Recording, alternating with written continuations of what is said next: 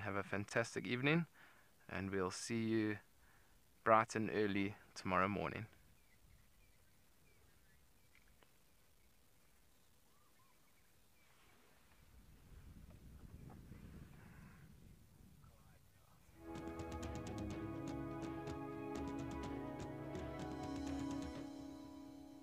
Features live coverage of an African safari and may include animal kills and carcasses. Viewer discretion is advised.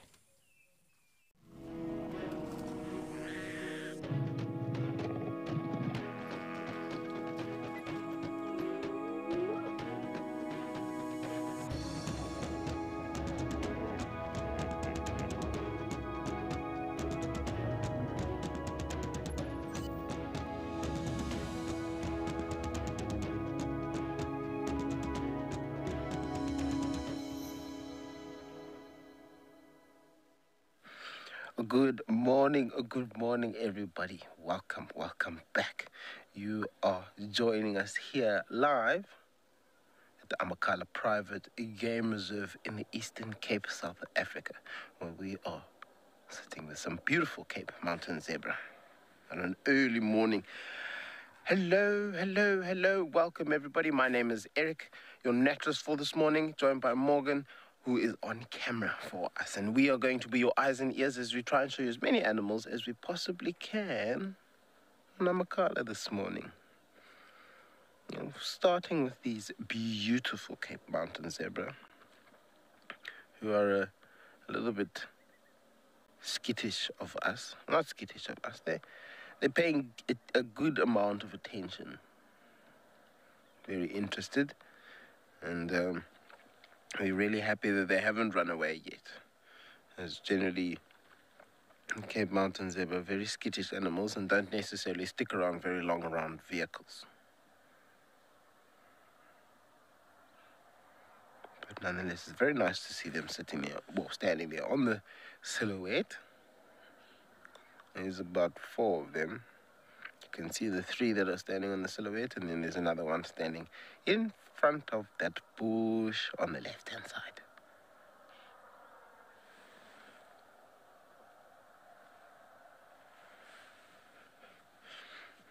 Not there are any animals here. There are also some red hartebeest in and around the area. Oh, where are you guys going now? Please, no, don't leave us.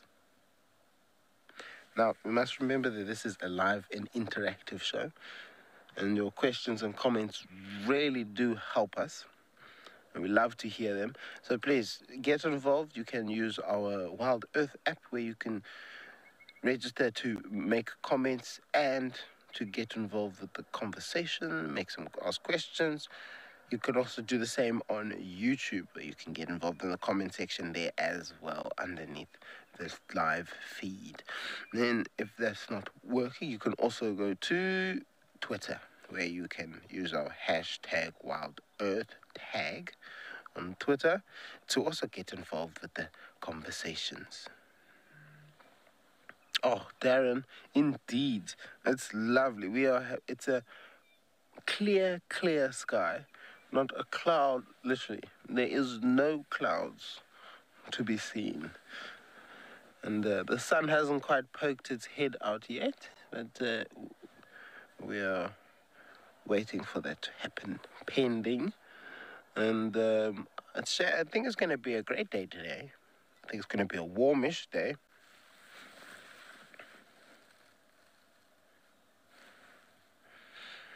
So joining us out here up in Duma, we have Wendy, and on Wendy is Chad and Panda, and then on Rusty we have Cedric and Paul. In our Johannesburg office, manning the big screens, we have Jared, Tadiwa, and Kanti. Oh, look at that beautiful pink glow.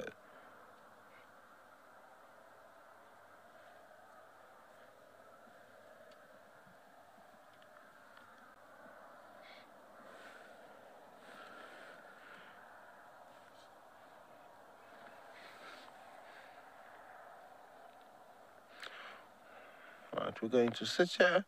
We're going to send you over to the weather.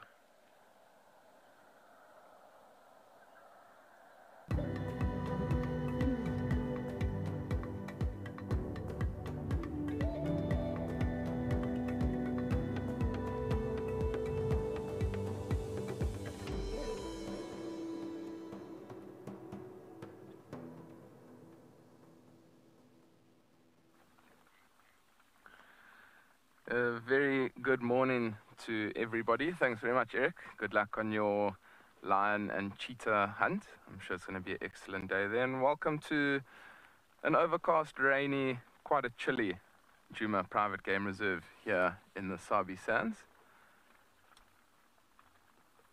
My name is Chad Hobson, and today on camera we've got Panda, and we've got a beautiful bull white rhino in front of us. We were just driving out, and Panda and I said, well, let's just take it nice and slow this morning, see what we can find. And to our surprise, right on the road, a beautiful big white rhino bull. How magnificent is this? You can see he's extremely wet from the rain. It started raining last night, probably around 3 o'clock. I woke up with a loud clap of thunder and lightning, and 5 minutes later it was quite a massive downpour. So I'm sure this rhino yesterday afternoon settled on the road here. It's because it's a little bit warmer on the road, and I think now after the last couple of days it's been extremely hot. I think this white rhino is very, very happy about the cooler weather. Hans, yes, oh boy, a rhino. That's exactly what I said as soon as we came around the corner. I was heading to some open areas to go see if we could find any rhinos, but we came across this one not in an area that I expected, so very, very happy. Might still be able to hear that thunder off in the distance, and apparently it's going to be 40 degrees Celsius today here, so for anybody in the USA this is over 100 degrees Fahrenheit. So we're going from rain to 40 degrees, which would be a lot, but we're happy to deal with it.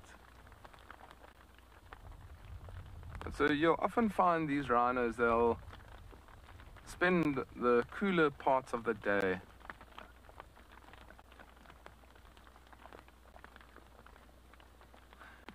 hungry hippo, 100%. It's a beautiful rhino roadblock on this beautiful Friday morning.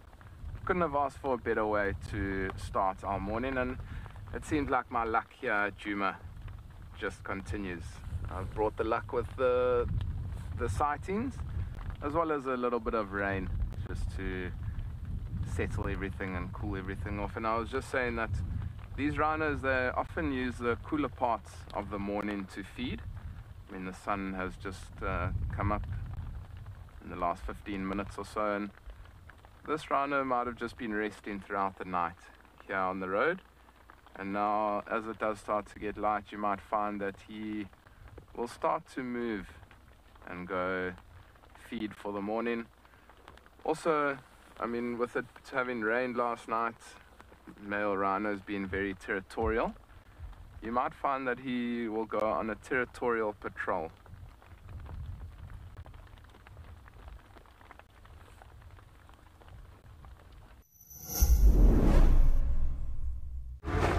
Out in the wild, life moves fast. To capture the action, you've got to be in the right spot at the wrong time. Now, incredible animal behavior, selected from amazing amateur and professional footage, to reveal the secret lives of animals in motion. This is raw nature, caught in the act.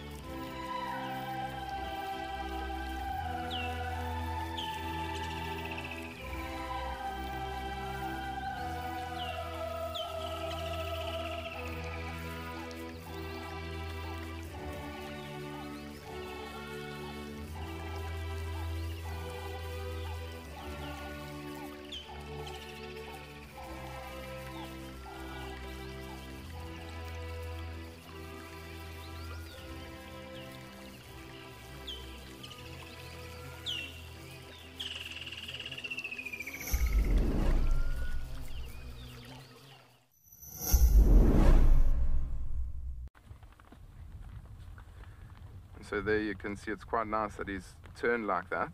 You can see that massive big hump just behind his neck. And that's obviously to carry that big head of his. And if you do see a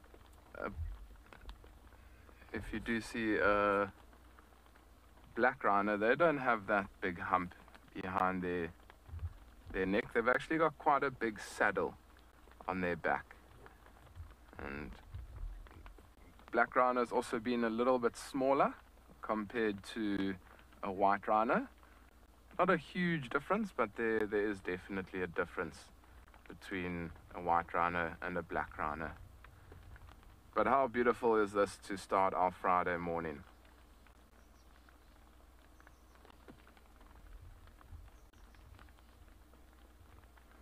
It looks like this rhino might be just giving himself a scratch, maybe on that tree there. I can just see the silver cluster leaf is shaking. He might have a small itch that he's maybe trying to get rid of.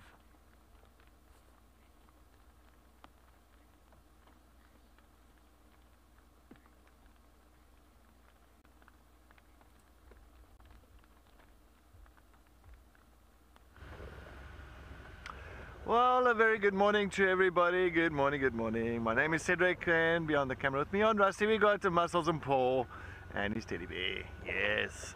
Alright, well, this morning this thunder and lightning and rain caught me by surprise. I could not believe it. Actually, when I woke up this morning, it was coming down with rain. And it's funny that I looked at the app last night and it said not a single cloud in the sky, nothing, and all of a sudden, yep, there you got rain, got lightning, thunder, and well, what a start. But I see it is busy clearing out now, so I'm sure this afternoon is going to be quite warm, and especially with this bit of rain that we had now this morning, with this kind of rain, and the sun's going to come out this afternoon. I think the humidity is going to be skyrocketing, so yes, it's going to be an interesting day. But yep, plan for the morning, my plan for the morning. Well, I am on the southern boundary of Djuma at the moment.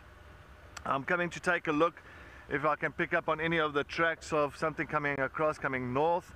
Yes, unfortunately with the rain it has washed most of the tracks away, but the good thing is if you do see tracks now and it's on top of the rain, and you know it's from not too long ago. So that does help quite a bit. That's I can say advantage to the rain. But other than that, if there is anything else that was moving during the night time, well, yeah, those tracks ain't going to be showing too nicely. So, but that's all right. I am looking forward to this morning's sunrise. Well, the sun is going to come up soon. Sunrise safari, and we can see what we can find out here in the African bush, the beautiful area. This Picasso, yes, you know what it is today? It is Feline Friday. Friday, feline. So yes, let's see what we can find. Maybe we can get something nice around this area for everybody this morning. As well, we're going to look at the smaller things. Maybe find some, maybe a tortoise, especially with the rain. Maybe we get a tortoise moving around, or maybe a chameleon. You never know what we can find out here. So we always have to expect the unexpected around these areas. I am ambling very slowly towards Twin Dams. I've been to Treehouse Dam, nothing around there. I'm slowly going towards Twin Dams. Also, just a heads up, so I do apologize for the rain roof and all that. And the poles, because we had to put the rain roof up. It was raining when we went out this morning. Tino, yes, thank you. What, did you have a pot of coffee? Some of the... Anyway, morning Tino. Thanks for joining us on our sunrise safari. I don't know. I don't know what. I think a pot of tea. Oh, let's go find some spots. I got that one completely wrong. Alright, Tino, yes, let's go find some spots out here. Some nice rosettes would be fantastic for the morning. And we'll see. So I'm going to go a little bit further to the central areas of Djuma and work to the east. I think Chad said he might end up. Oh, see, that's exactly what I was looking for. Oh, and scat, yeah. So Tulamba must have been in that block yesterday.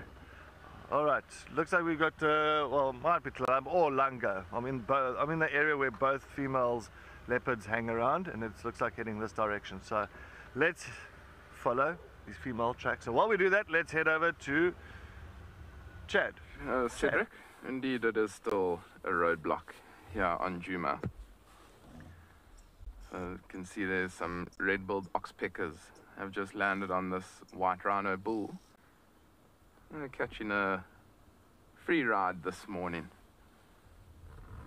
The wind has picked up ever so slightly, and this rhino, you can see those ears moving side to side.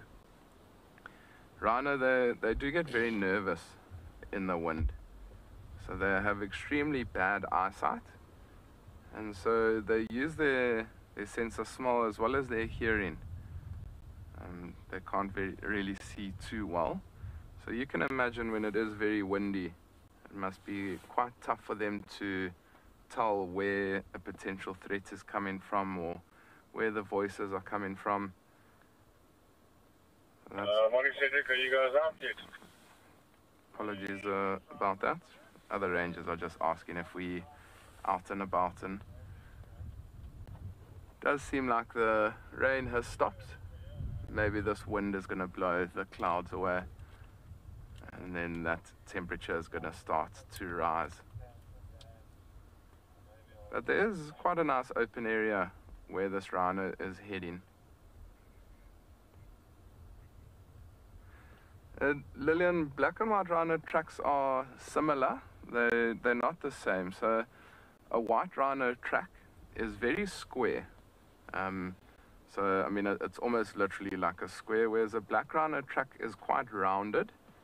It is quite tough to tell the difference at first between the two tracks, but once you do spend a little bit of time in the bush, you do get used to then the difference. And a white rhino track is much bigger compared to a black rhino track, just because obviously they are holding a lot more weight, the white rhino compared to the black rhino.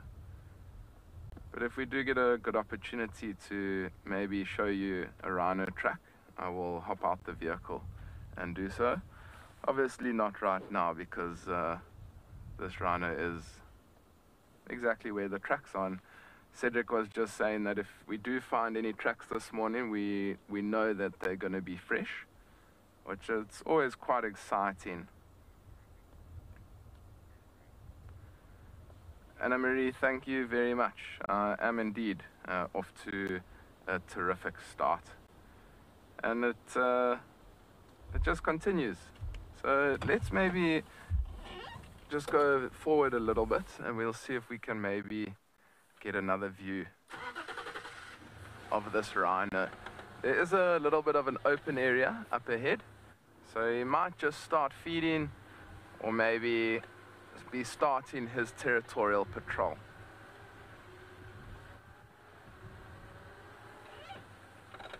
But I was going to go nice and slow, not to scare him off.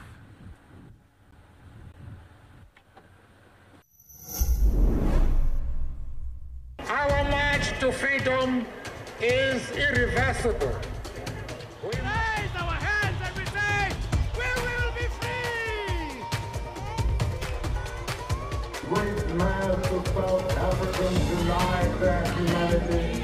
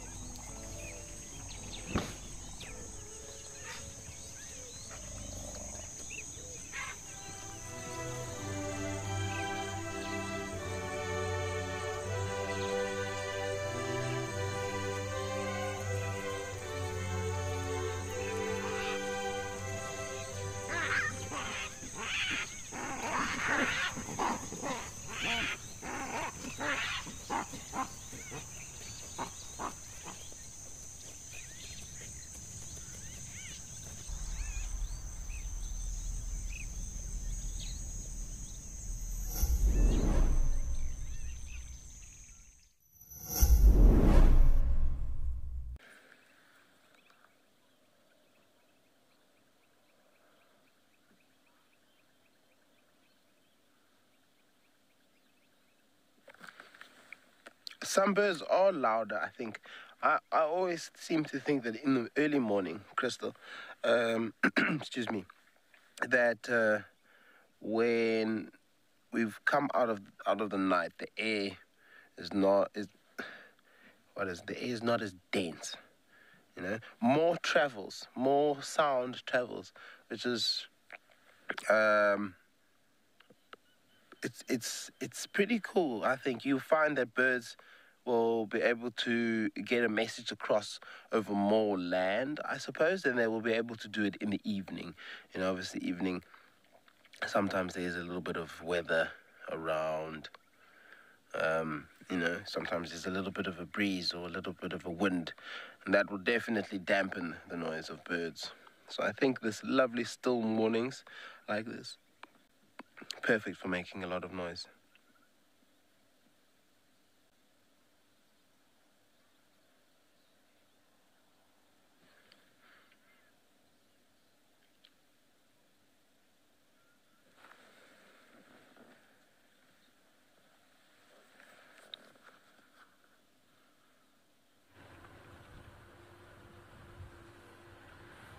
Welcome back, everybody. We've left that white rhino bull. He did move into an open area, but then he started moving into quite a dense area, and we got a perfect view of him. So we decided not to follow him through the thicker bush. We'll just let him go on his morning routine. And we've now continued a little bit along the road, and in an area there were tracks of 3 lions yesterday, most likely Marty breakaway pride. And so we've just come into this area to see if we can find any tracks of them. Like I was saying before you left us, any tracks that we do find, we will know that they are quite fresh. So we're just taking it nice and slow, keeping a lookout left and right.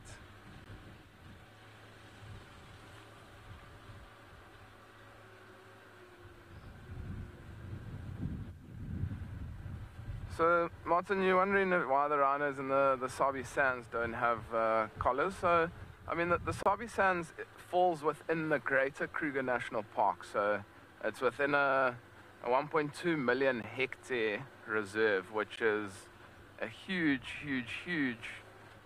game reserve. And you can imagine the amount of rhinos that there must be within that area to collar all the animals, or all the rhinos within this area.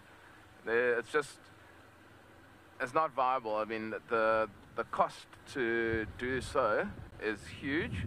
So what they do here is the rhinos, they are notched. So we basically give them an ID number. So there's specific notches within their ears or clips within their ears that they will give them, and rangers within particular areas will then see those rhinos. They will take the identification number and they will then send it into the research of this area just to monitor where those rhinos are moving and things like that. So, I mean, it is a great thing to collar rhinos and be able to say this rhino's moved here, this rhino's moved there, but to collar all of them, it's just not viable, and the price is going to be a huge price. But we do that monitoring. Just hold on there, Panda. We do monitor them in different ways within different areas.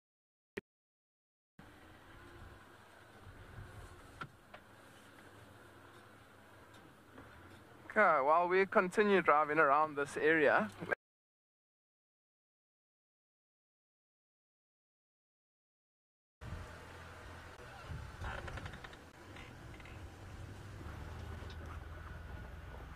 nice. I'm not too sure exactly where Chad's got those tracks, but yeah, let's cross fingers that he finds some lions this morning.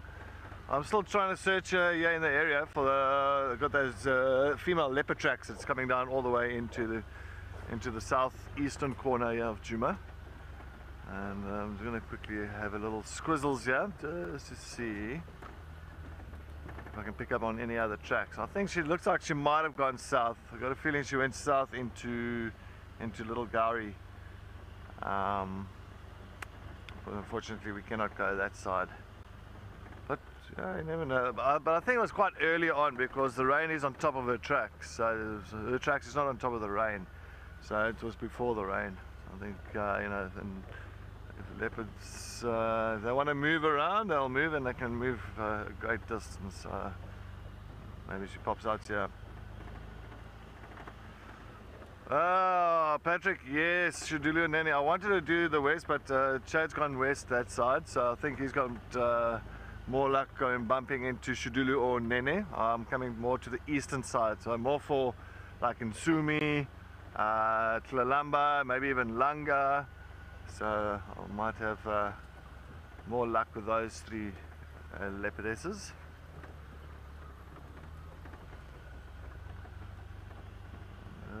Just gonna keep my eyes open.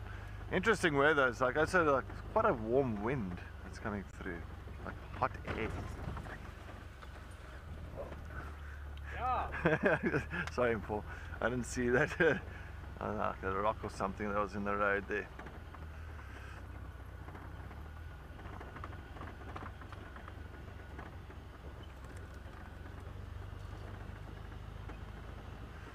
Jet, I don't think they thrive and hunt easy in this kind of weather. You know, they can thrive and hunt easy in any kind of weather if they need to. You know, it's just all depends on a few circumstances. But yeah, seen them hunting in wet weather, seen them hunting in dry weather. And what do I have here? Ooh, I've got a lot of wild dog tracks up and down. Oh, wild dogs came all the way down here. I want to let the guys quickly know, very fresh tracks as well. Dion? No,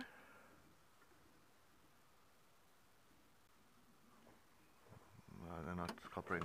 Alright, let's actually follow these wild dog tracks. It looks like it's maybe heading towards Chitwa area. Let's quickly go down here. It's on top of rain, so this is not long ago.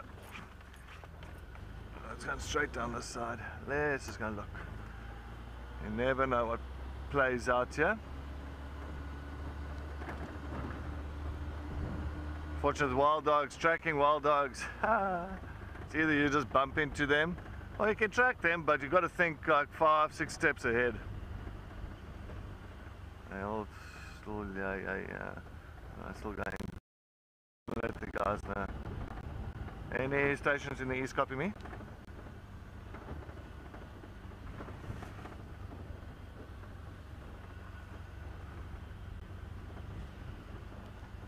Hello. Oh, no one's listening to me. All right, well, that's fine. It's still down.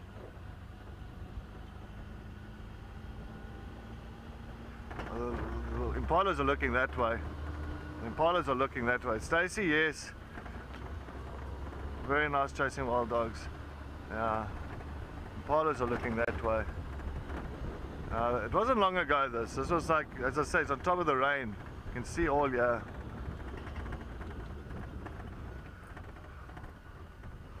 On the road, yeah, let's go. Might be still going straight south.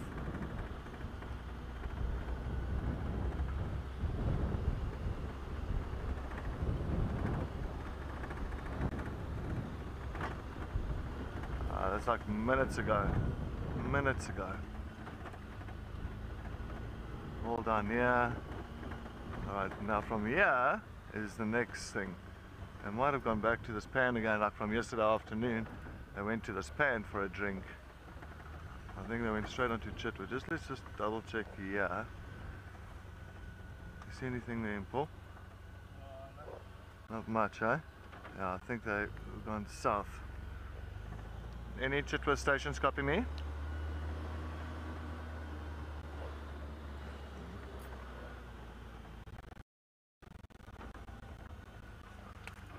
see where we find these wild dogs here. I see some tracks going. Yeah, south. Straight south. Maybe towards the dam or...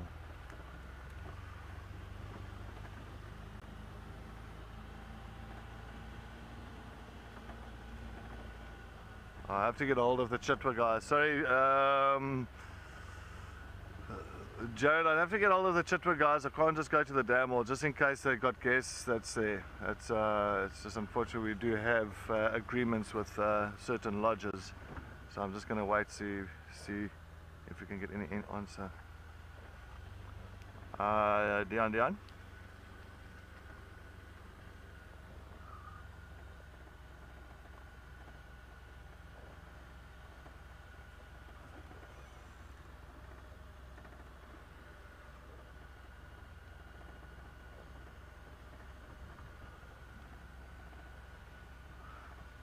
Alright, let's head over to Eric.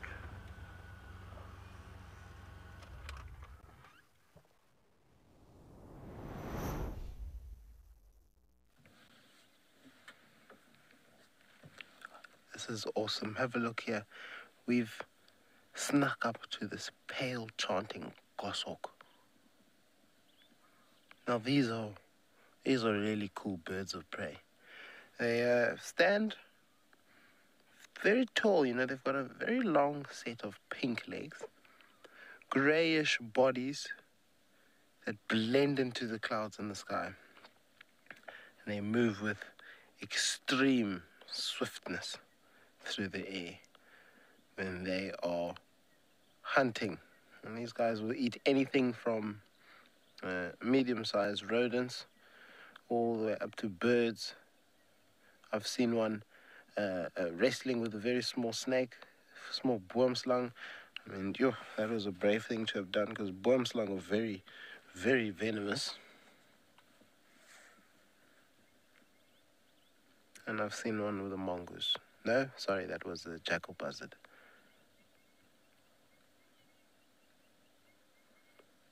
Now, they're juveniles. I made a mistake the other day. Okay, I mistaked a juvenile pale chanting goshawk for a common buzzard. And so it's not a rookie mistake, but I mean, the juveniles, they look nothing like the adults. They're fully sort of brown and white with these sort of kind of like brown flecks, dark brown flecks all over their neck, their chest, and then down their back. But the one thing that you will see that a common buzzard that a jackal buzzard don't have is a different coloration fade on the head. What? Oh, he's left us.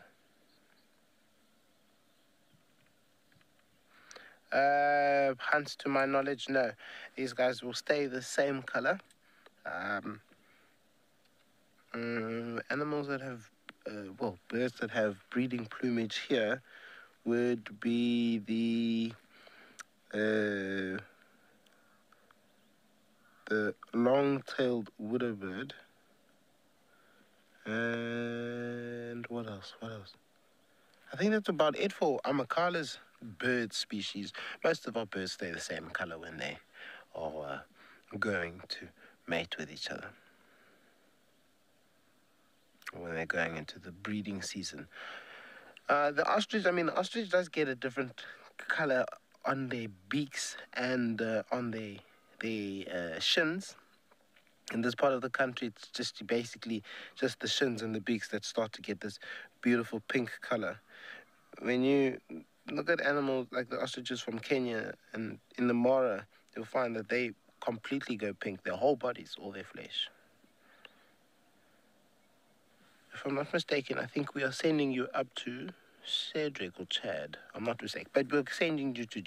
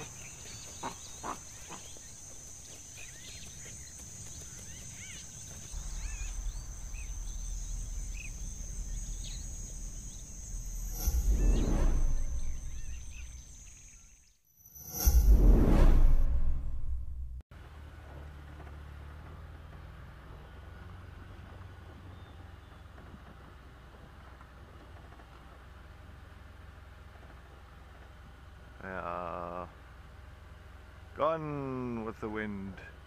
So it's just the two of the individuals from the pack of 12.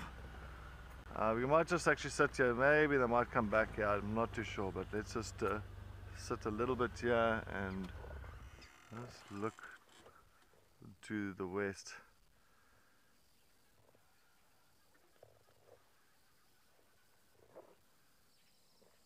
The radio is very...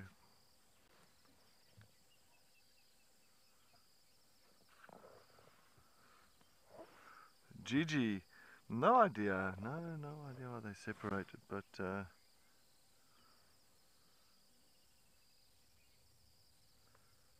maybe they were chasing after something. You know, maybe they're chasing us after some impalas. And all of a sudden some went east, some went west. So sometimes it does happen.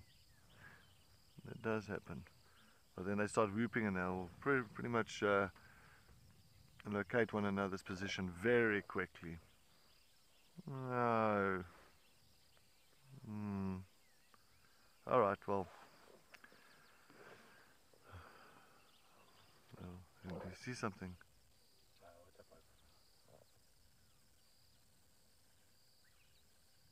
Yeah, a lot of whooping that's out here there. A hyena very far. Very, very far.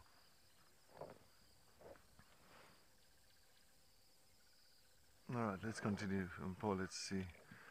Alright, well, it was alright. It was nice just to have them for a short period of time here at Chitwa Dam. Nothing coming behind you, huh? Nothing. Okay.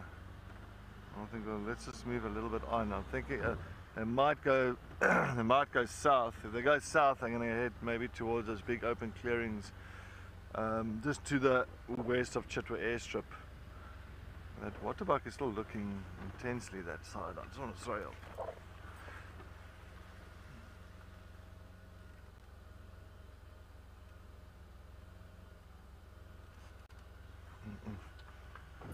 You getting any comms?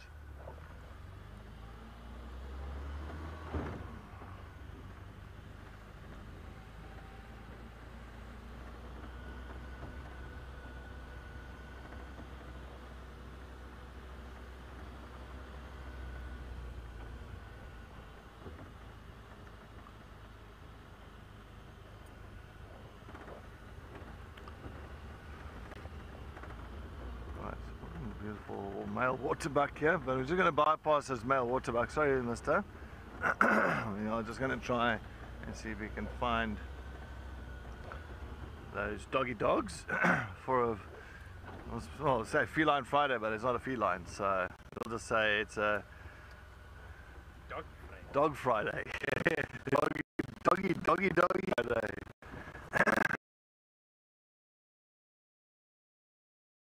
That's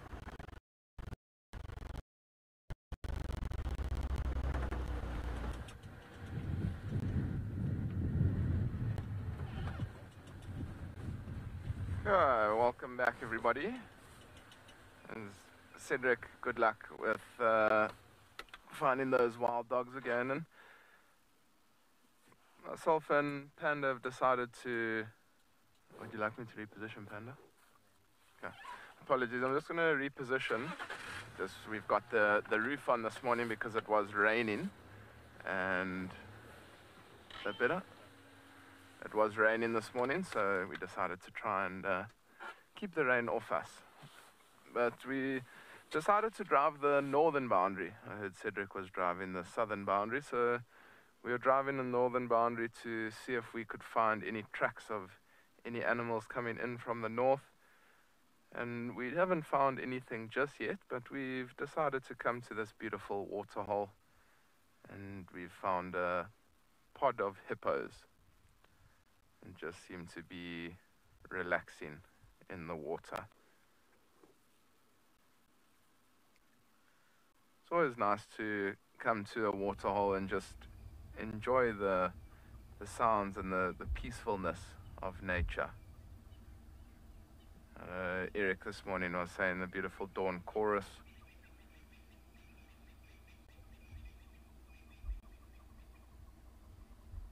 It's not the dawn chorus now, but the birds are still chirping. I think they're also all excited because of the rain that we've had through this early hours of this morning.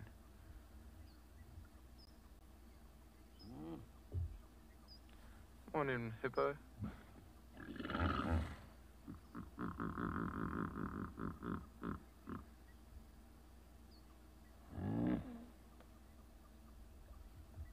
Always love to hear the hippos making their noises. I think that's most likely a good night.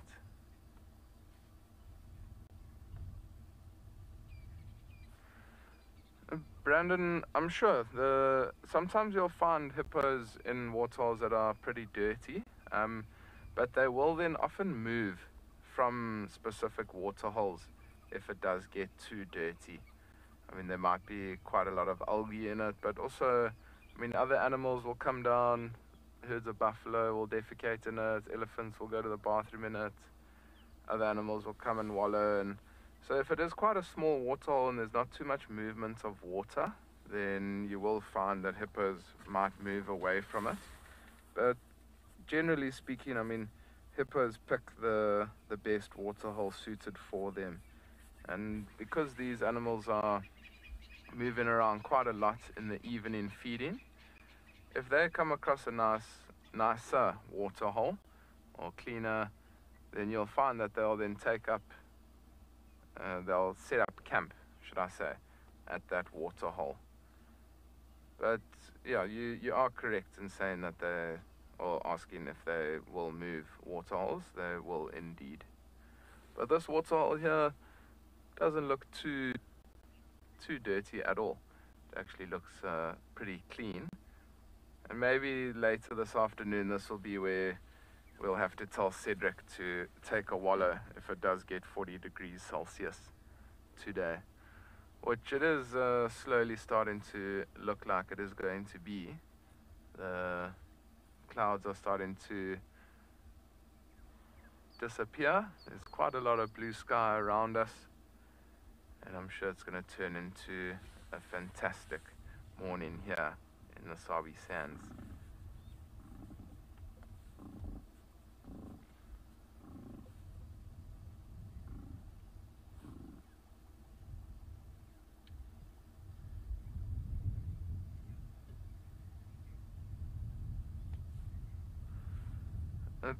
Troy, younger hippos are a lot more pink in color than the older ones are.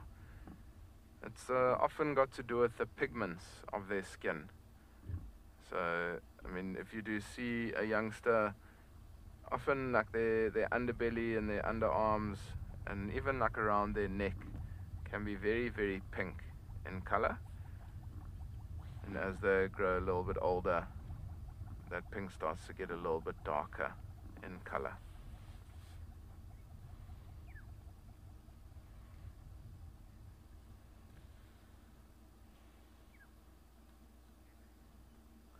There is actually a youngster, but it's coming up and down quite a lot. I'll just keep an eye on it. It's in further to the left, but it's not showing itself for now. So I think it's fine to stay there, Panda. I love that call. I don't know, it's quite tough to hear it, but the yellow-billed hornbills are calling off in the distance.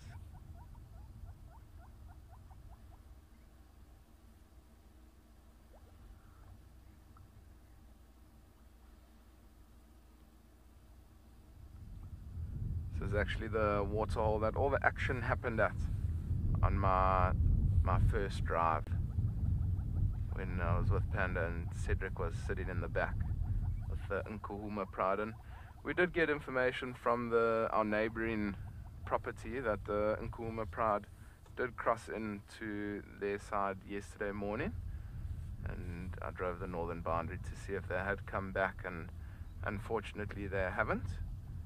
Or maybe they have just last night, and now the rain has washed away their tracks.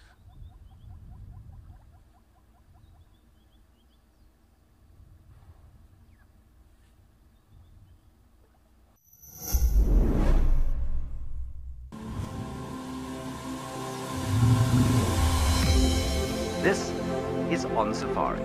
Now remember, this is live and interactive, so we'd love to hear from you. To be having these incredible experiences in this wild underwater forest. It was just one of those things which I don't think I'll ever see again in my life. Thanks for joining us on our sunrise safari.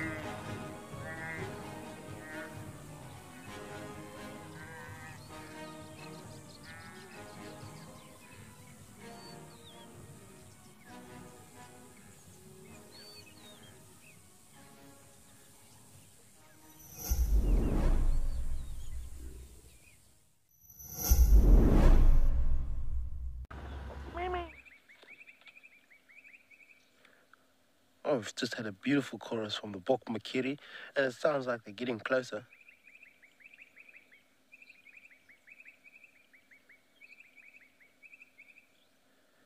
They're probably only about 30 meters away from us. Can't see them. It's a bit too thick here, but they are nonetheless still in the area.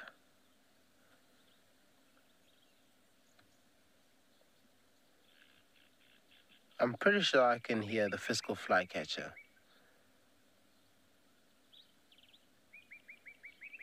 Fiscal flycatcher, southern... Oh, somber greenbill.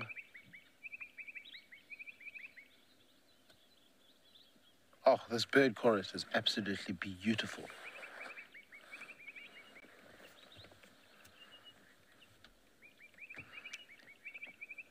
You'll find woodpeckers will come and chip pieces of bark off the olive trees as they look for insects to feed on.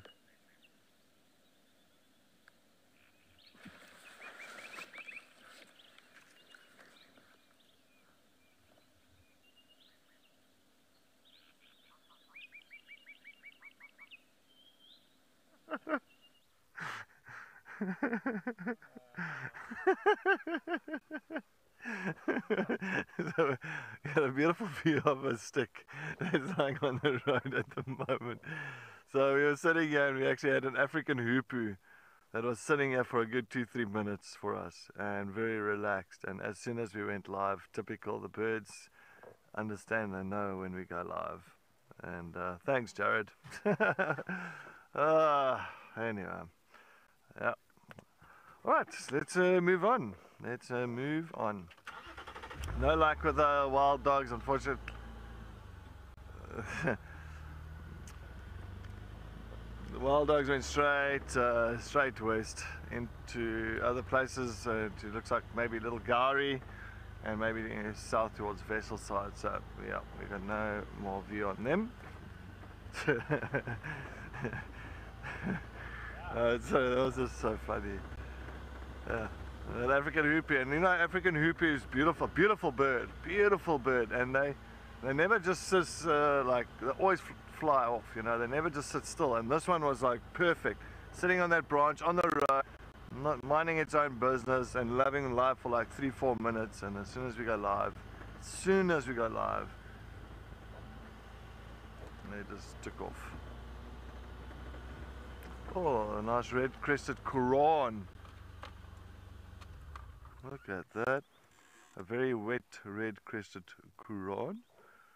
Hello. I haven't seen one of them for a while. And now it's behind the bush. It might pop out again there for us. You look pretty drenched and miserable when you just bumped into me there. No, come out. There he is.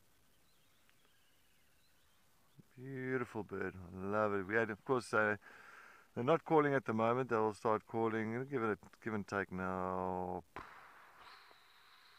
I think it's about 3-4 months' time. You'll start hearing them doing that. And then they make a beautiful melody after that, clicking off their beak.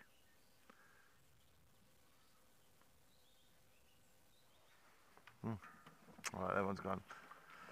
Jono, yes, smaller things. Well, also some rosettes as well, I think. But yeah, some birds.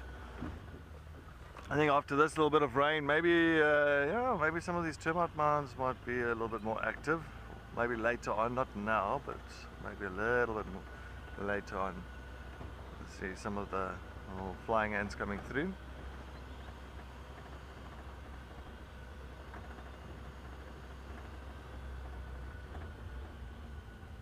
Or Kuchava, maybe the beautiful leopardess here.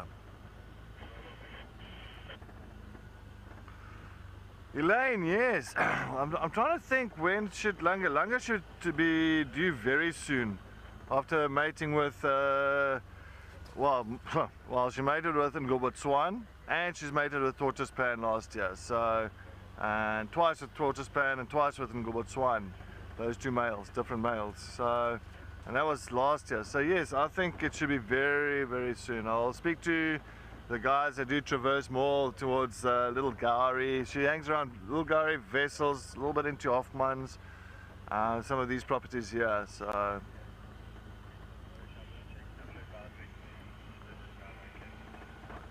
I'm just trying to listen to what the guys are saying here, because I'm trying to give them an update on those wild dogs as well from this morning. Oh, we're actually, funny enough, talking about Langa. Paul and myself were just talking. Can you imagine finding Langa giving birth? Imagine getting that live. That'll never, I'm not saying it'll never happen, but that ever does happen, wow, wow, wow, wow. I think then I've reached my ultimate dream. Ultimate sighting.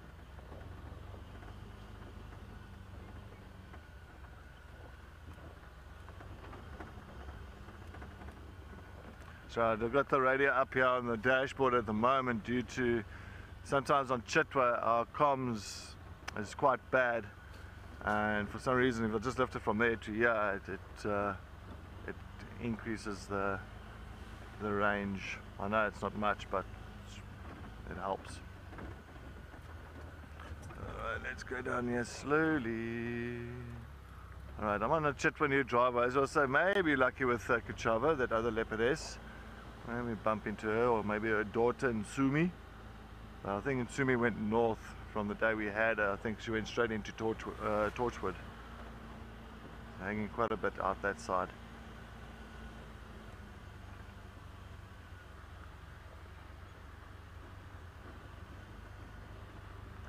Alright, well, we are going to continue. I think slowly head back to Juma's side. While we do that, let's head over to Eric.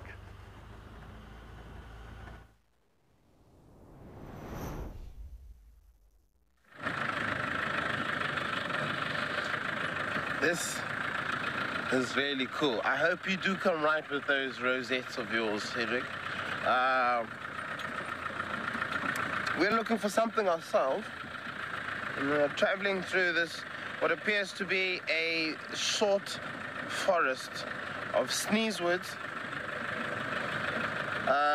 kraal spikethorn, karoo boerbean, not karoo, but small leaf boerbean now, needlebush and common quarries, with the occasional blue bush in the area. Nice long grasses as well.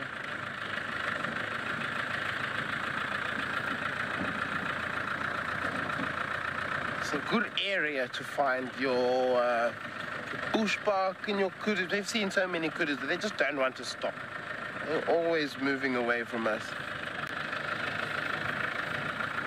Right, sounds like Chad has got something interesting on the other side there. We're going to send you over to him.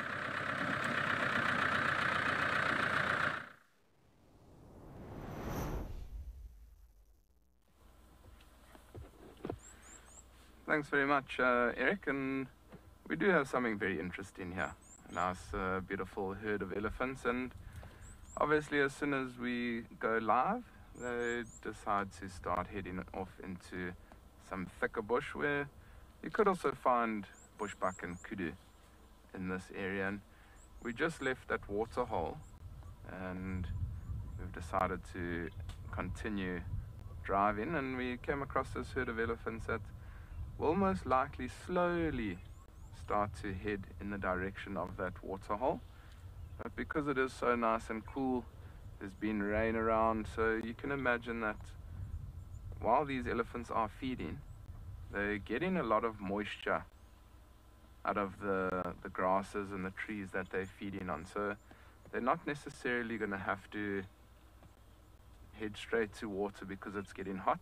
It is still very, very cool. It's a nice little cool breeze blowing also. So I just said to Panda that it might be worth going to the water, but then thinking again, I don't think we're going to head straight to the water, because it may take these elephants over an hour to get there, and we'll be sitting, waiting, watching not much. There is another elephant, Panda, that's going to maybe come across the road, just off to the right hand side.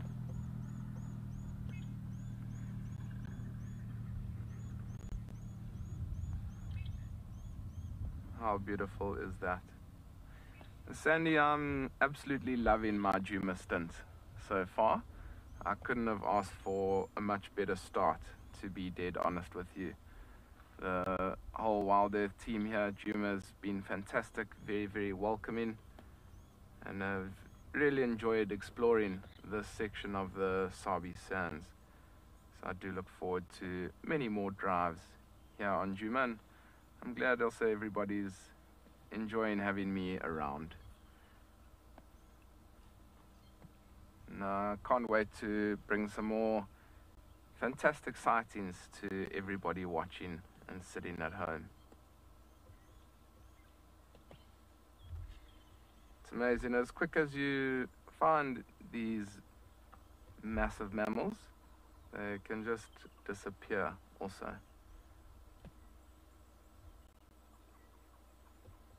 And there's not too many roads around this area where we are, so I think it might be quite tough to spend time with them.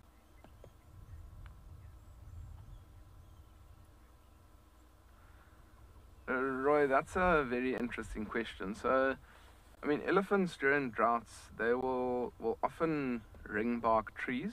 So if I do find a nice marula tree that's been ring barked, I will step out and show you. But they often try and get their moisture from the bigger trees, like a marula tree. They will also eat the knob thorns, but a lot of the moisture will come from the inner cambium layer. So what they'll do is they'll break the outer bark off and then use their tusk to get into the inner cambium layer, and they'll then feed on that, and lots and lots of nutrients in a cambium layer, as well as a lot of moisture in there for them. But there's no real specific plant that holds a lot more moisture compared to others.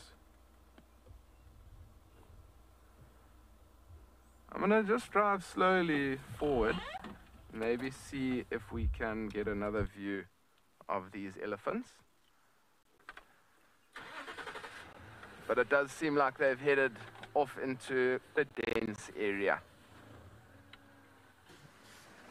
But it was a herd of probably 12 or 13 elephants. So a very nice herd to see. There's one there. I don't know if you're going to be able to get anything there, Panda. Let's just stop like this.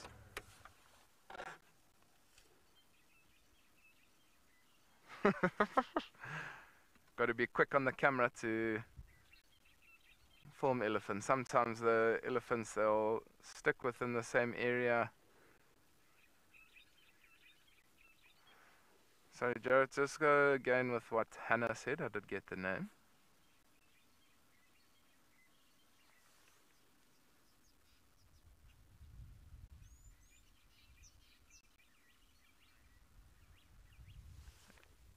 You couldn't be more correct, Hannah. Silent giants. And it's actually very, very amazing how these elephants, if they want to, they can be incredibly noisy. But if they don't want to, they can move through these bushes being very, very silent. And even now, I mean, we know that there's 10 or 12 elephants in this bush not far from us, and we literally can't hear anything. But I think we might leave this small herd of elephants here. They are heading into quite a dense area. Maybe later on we'll come back towards the water hole where we just were. Maybe we'll get them drinking. But I think for now, let's let them be, continue feeding, and we'll see what else we can find.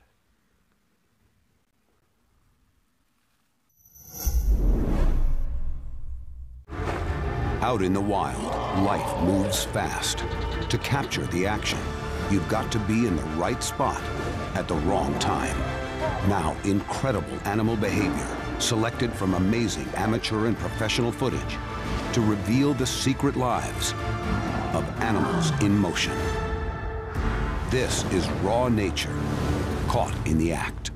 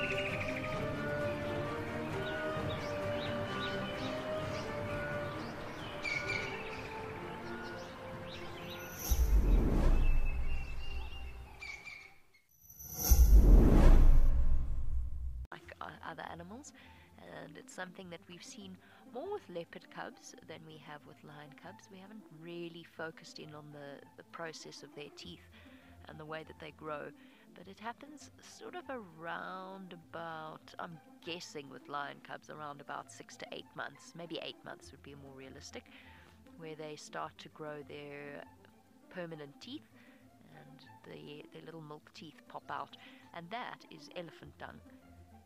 And elephant dung is fun. I'm bored with tails now. Elephant dung is the next thing. Wow. Yes, does that taste nice? Yeah, blah, blah, blah, blah. Phlegm.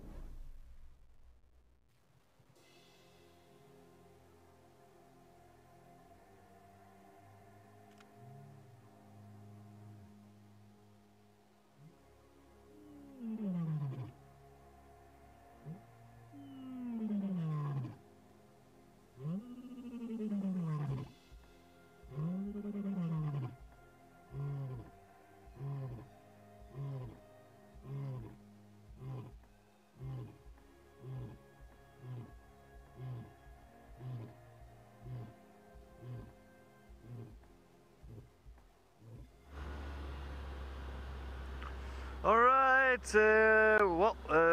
Muscles, Paul and myself, we just made our way back onto Djuma, and we're going to actually we want to try and go west, because I thought Chad was doing the west, but apparently he's doing the north towards Buffelshoek Dam. So what I'm going to do, I'm going to go and do the west. Just in case we get lucky with some nice, interesting sightings around that side, maybe Tortoisepan or Shidulu and Nene. I think somebody was inquiring about Shidulu and Nene this morning. So yes, I'm going to head there and see if we can follow up on that. But yeah, we're just in the Molowati at the moment, just in the drainage line.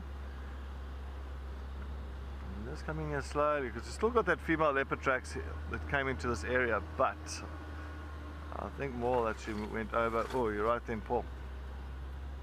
Yeah.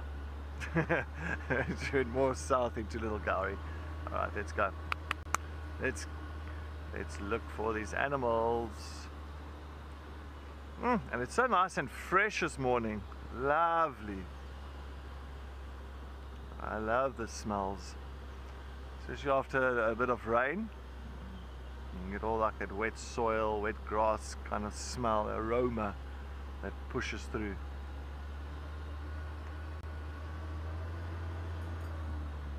Doesn't look like too much here.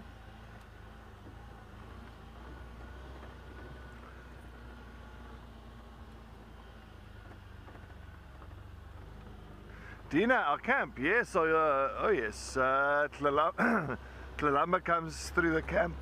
Oh, you apologize then. Tlalamba comes through the camp, Molowati, the male leopard, comes through the camp. Marips has come through, he's been through the camp a few times, quite a few times. So yeah, Shidulu doesn't come that far east. Cara doesn't, I know Cara in the beginning, I think it was about 2 years ago, she was making her way close to our camp area, but I haven't seen her coming all the way down that side again. So I think she's pushed a little bit further north into Buffelshoek side. But yeah, I think mainly like those three leopards, Tlalamba, Molowati and Marips. And Sunsumi, and Sumi, but she hasn't got a territory, you must remember. And Sumi doesn't have a territory as of yet. She's still very young. Give and take maybe another year before she sets up a little area for herself. But yeah, she'll also come through that area, you know. Our camp will be in an area where she utilizes. Alright, anyhow, let's move on.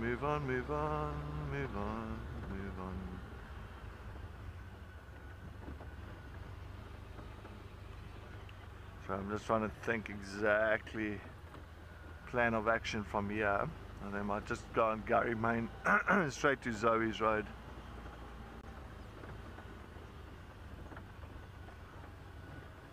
Yes, yeah, that's the only time we get that interesting popcorn smell from the leopards when they scent marking. So especially on a rainy, or like when we get a bit of rain like this morning, sometimes it washes a little bit of the scent away from the areas, from the bushes and all that, and then you'll find that leopards tend to become a little bit more active on scent marking again, just to rescent those bushes and spray them full of their scent marks. So yeah, so I'm just trying to see where this leopardess's tracks disappeared from this morning. So I want to double check it if it didn't go north.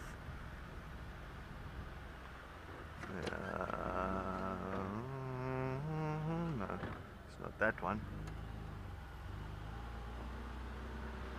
Alright, well, we're going to continue going west. I think, yes, let's see what Chad has got around Buffelshoek Dam.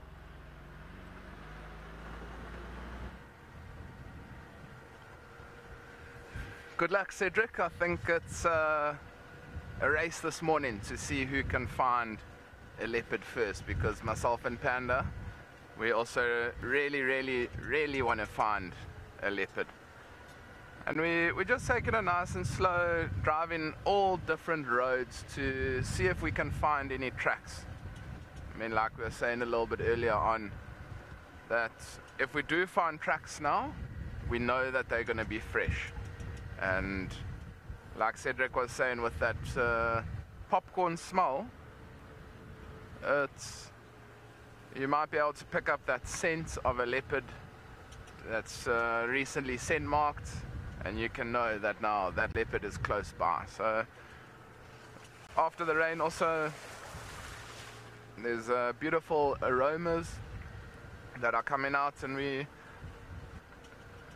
waiting to see if we can smell any leopard scent marking within this area. I mean, male and female leopards are territorial, so I mean they'll both be re-scent marking their territory, and might not necessarily be this morning, but definitely throughout today or maybe this evening. Maybe that's when we're going to strike gold with the leopard. But you also never know. This is the African bush after all, and it can be very unpredictable. You don't know if there's going to be a leopard in the next marula tree. Is there? No. Unfortunately not this one. But maybe a few marulas down, we might get to find a leopard up in the tree. And I say that because often lots of wind, lightning, rain, it's a very good opportunity for leopards to hunt. I mean, you can imagine a herd of impala, when there's lightning and rain around, they want to stay tight-knit group, maybe try and get into a thicker area, try and get away from the rain, the lightning, the thunder, all of that. And leopards are very opportunistic. I mean, like all the cats out here. So, I mean, in a tight-knit group, that leopard can stalk up quite close to those impalas and then run at them. And so often after a lot of rain, a lot of wind, a lot of lightning, it's a good time to find leopards up in trees with carcasses. So myself and Panda have been looking in all these beautiful trees around Djuma this morning to see maybe we're going to find that elusive rosetted cat.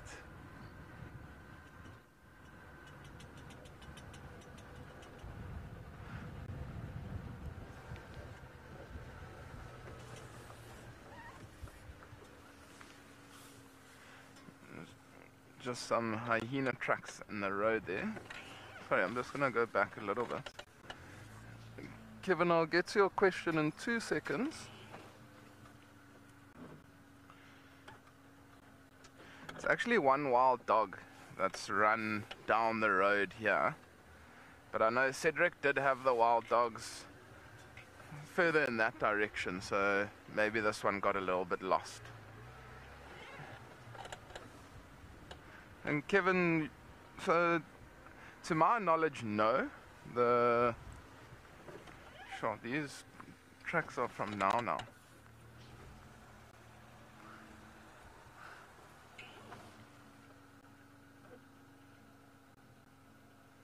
Yeah, it's a wild dog that's been running down this road here. So Kevin, sorry, getting very distracted here, but to my knowledge, I don't believe that the scent mark of a female leopard will change if she's pregnant or not. So it stays the same throughout her life.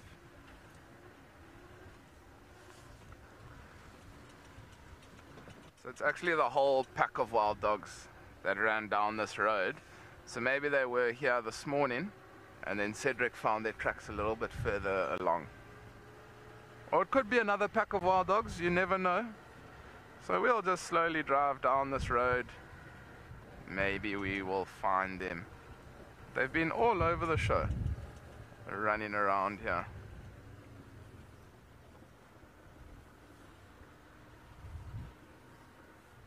Also some hyenas that have been following these wild dogs. The hyena track's a lot bigger compared to a wild dog track. Also the hyena track, you often see the pad at the back, the lobes are quite slanted, whereas a wild dog track, the lobes are very straight. And that's one of the easiest ways to tell the difference between a wild dog and a hyena track. Also the wild dogs, their toes are quite circular.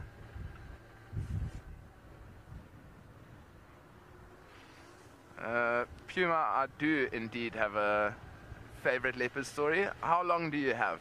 We've got about an hour and a half left of show, so I don't want to steal all the thunder, but there was a leopard sighting in Punda. It was probably 2019, and my guests were very, very keen to see leopard cubs, and we knew this particular female, the Ntabonkosi female. For all you viewers that might have been watching back then, you might have seen her, and we watched her, and she led us to a kill. She hoisted this kill in the tree, and then all of a sudden she left this kill. And the tracker that I was working with, Josiah, incredible man, he's been on Punda for 30 years, he said to me, he said, Chad, let's stay here, she's gonna go and fetch the cubs and bring them back. And the guest said to me, okay, no problem. And they said, how long? And I said, it could be 20 minutes or it could be 3 hours. You just never know. Maybe she's going to suckle them before she then brings them. So I said to them, let's give it an hour. So we sat there chatting, drank some coffee. Time went on, half an hour, nothing. 45 minutes, nothing. An hour came and the guest said to me, no, Chad, it's getting hot, let's leave. And I said, okay, but that's up to you.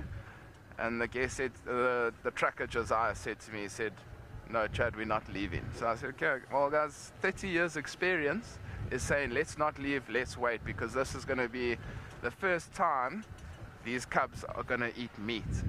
And so I said, okay, cool. If you folks are happy, I'm going to stay. Anyway, we sat there for an hour and 45 minutes, waiting. Eventually, Josiah said, there they are. And as we looked up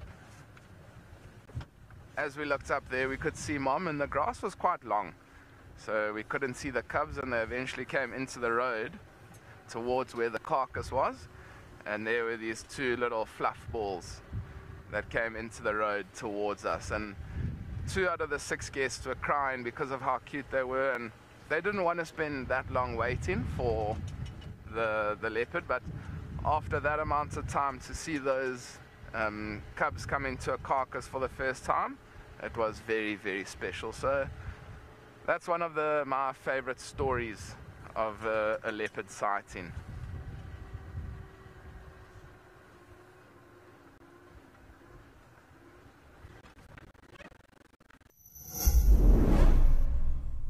If you are a driven nature enthusiast with a background in communications, then this message is for you. WildEarth is calling for volunteers to moderate our web and social media chat platforms during our live broadcasts. Do you keep up with the latest trends on social media? Do you have quick fingers and a sharp eye? Then we're looking for you. To apply, email your CV to us at jobs@wildearth.tv. Join the WildEarth team today. WildEarth, connecting with nature.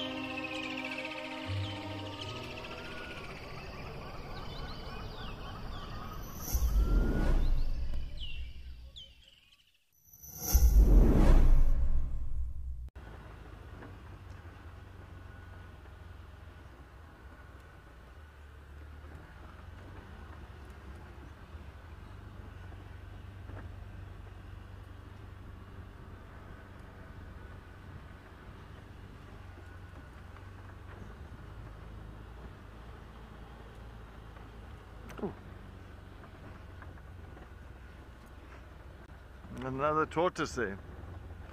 So just two leopard tortoises this morning. Just shows you with this rain, out in numbers.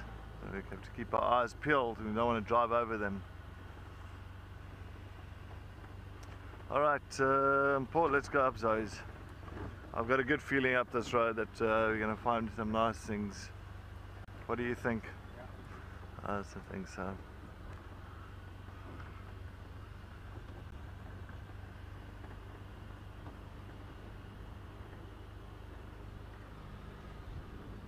Still nice and fresh. Can't believe it that they're saying 40 today. But it is going to get there. It is going to get there. I think once this cloud burns up, it's going to climb. Temperatures will climb.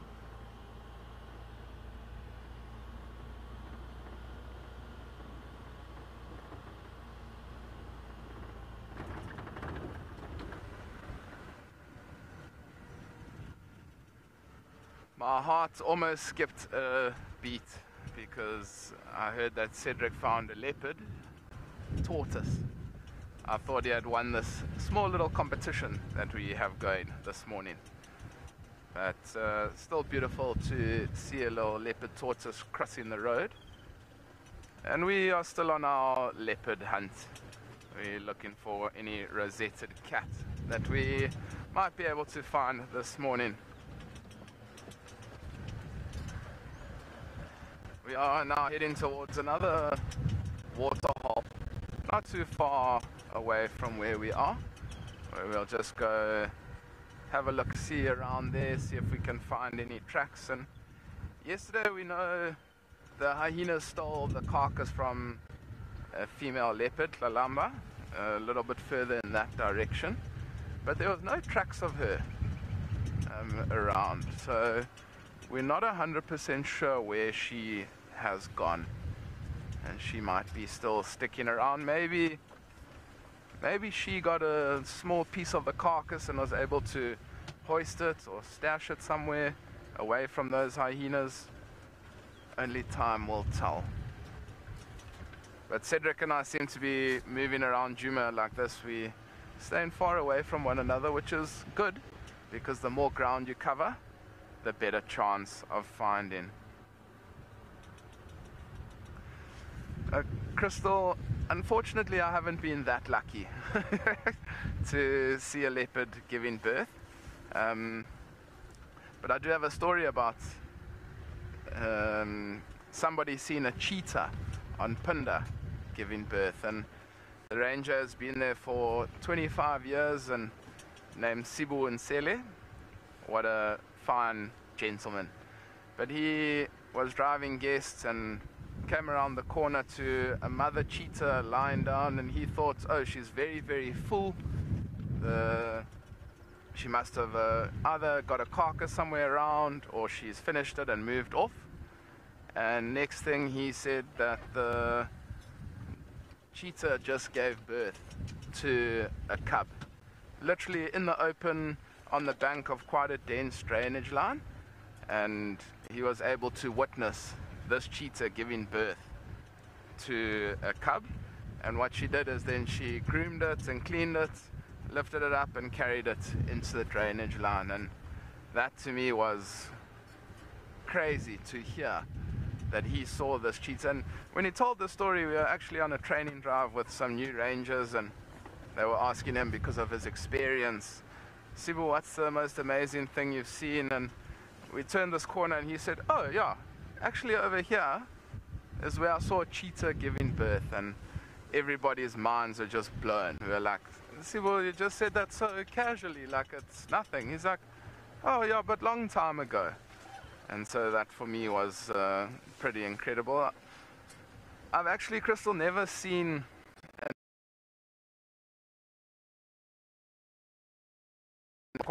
I've seen once before, just hold on there, Panda. I've seen once before an impala. There was some of the baby out the impala, and unfortunately we came around the corner, didn't know she was there, and she got up and moved off into thicker bush, and I wasn't going to try and follow her to watch her give birth. We Gave her a bit of a fright as we came around the corner, so I'd rather let her give birth in peace.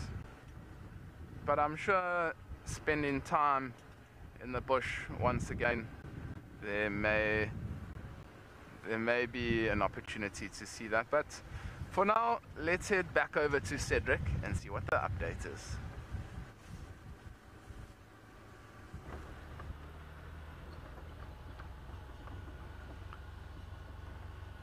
Alright, still coming up on Zoe, slowly heading out, just double checking everything, nothing so far, nothing so far.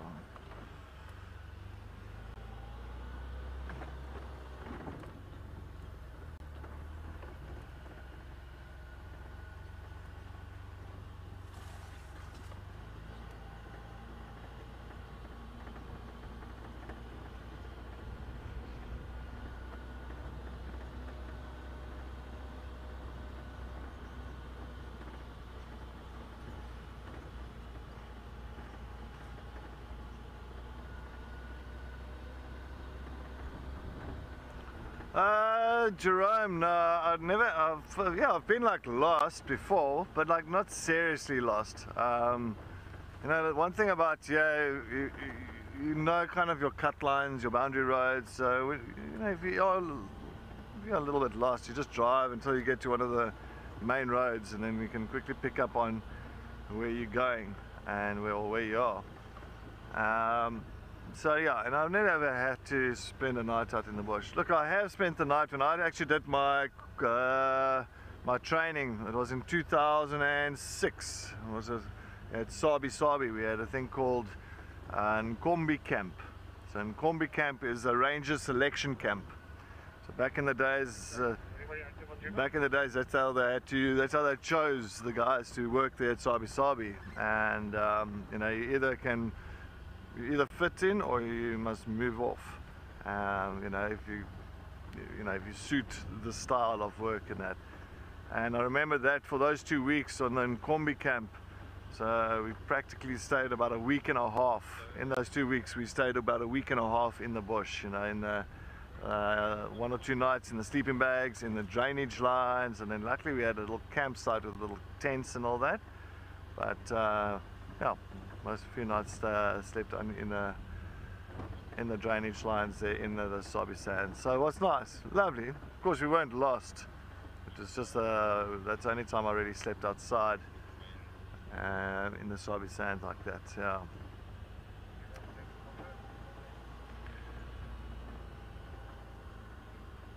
But yeah, now and.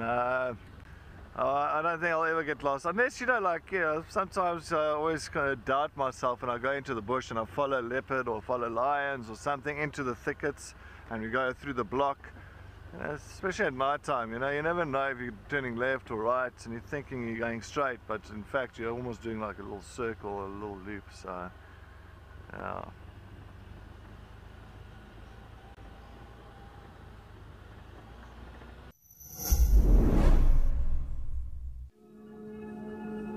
Better is more than a word to us. It's a commitment to conserve our nation's precious landscapes, oceans, and wildlife. It's more sustainable fishing and farming practices, jobs and prosperity for our communities, and access to clean drinking water for all. Better is believing that together we can make a difference. For nature and for you.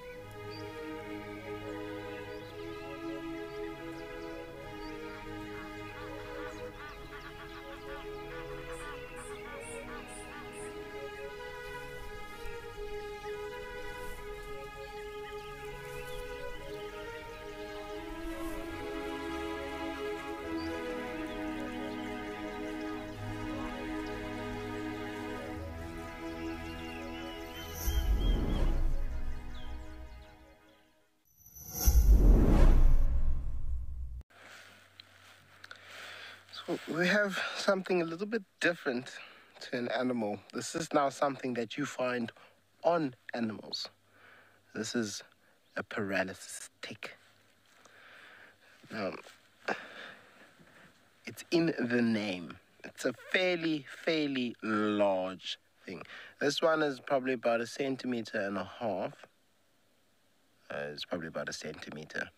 Yes, it's about 1 centimeter wide or long. He's a few millimeters thick and wide, and he's very fat. You can see it. That's part of his belly. Let me turn him around here quickly. No, don't grab the stick. We've placed him upside down because, well, he moves around an awful lot by himself, being as big as he is. Now, they generally don't start this big. They actually start probably half the size. Now, you can't really see him properly now. They start more than half the size of this. No, let go. And obviously latch onto an animal and start sucking on their blood. You see how he's trying to move himself? If he was on the grass, he'd be able to turn himself over, no problem. So he would never die like some beetles would, which would, if they get flipped onto their backs, they can't flip back over. This one will definitely be able to flip back over. And I'd say he's been latched onto somebody for quite some time. With a body that big, goodness. Now, we found this on the road while we were here actually looking for our 3 amigos.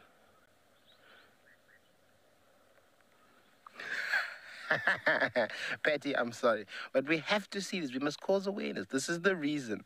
These little guys are the reason why I wear shorts, because this you do not want climbing up the inside of your long trousers, because you will not feel it until it latches on somewhere where they're not supposed to. And yes, these guys are also the reason for tick bite fever.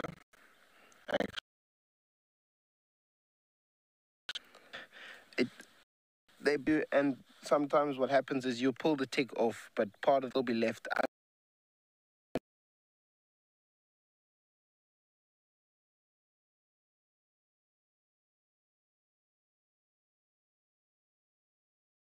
So this jackal is being probably a little bit more protective than looking for an eagle for its food, which is very interesting.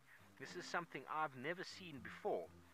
But looking at it closely now, it looks to be a tawny eagle by the fact that the gape on the mouth doesn't extend past the eye.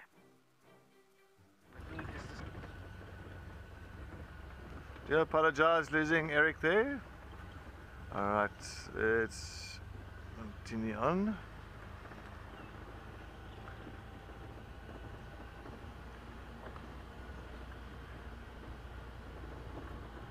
Yeah, ticks ain't pretty. Ticks ain't pretty at all. Actually, all kind of ticks. Well, look, the pepper ticks are small, so you can't even see them. That's the thing about a pepper tick. Hardly see them. Alright. Just on the open clearing now, nothing this side. I thought we might get something coming down Zoe's. Zoe's is very quiet this morning, and well, maybe we'll go down to Treehouse Dam, Paul.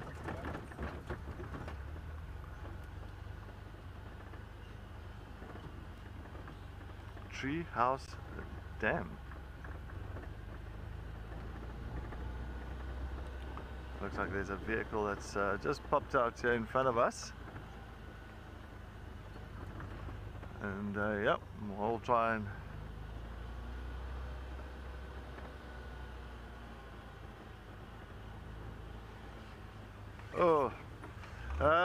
not so many at the thing at the moment. I think like how many birds?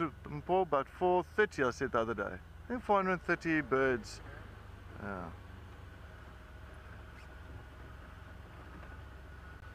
430, sorry, it's just this guy's trying to get hold of us here.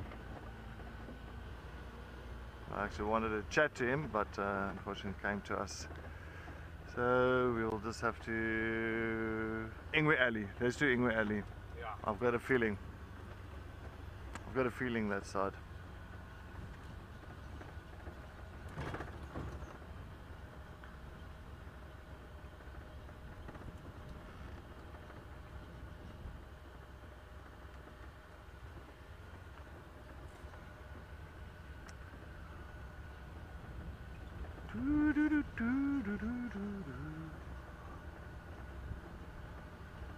Alright, well, we're gonna just go towards Ingwe Alley. Let's head over to Chad.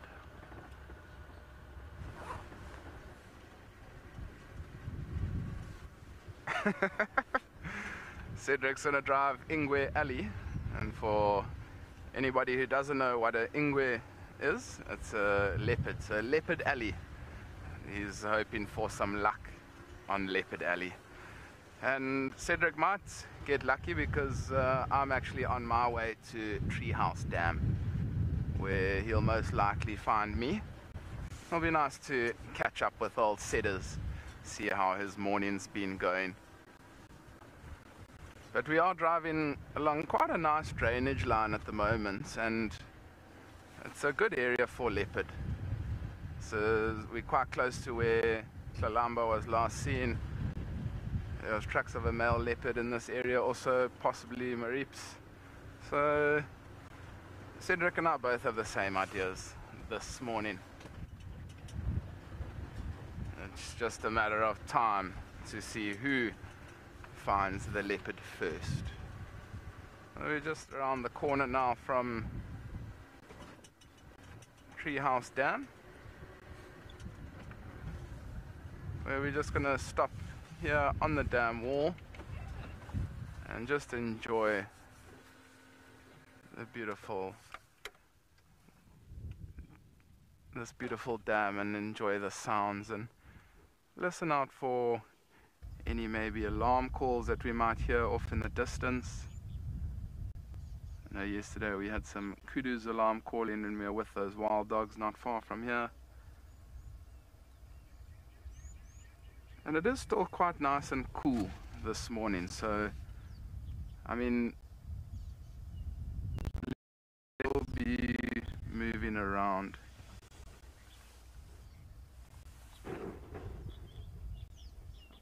Riley, I'm very glad you also have this good feeling about a leopard on the horizon.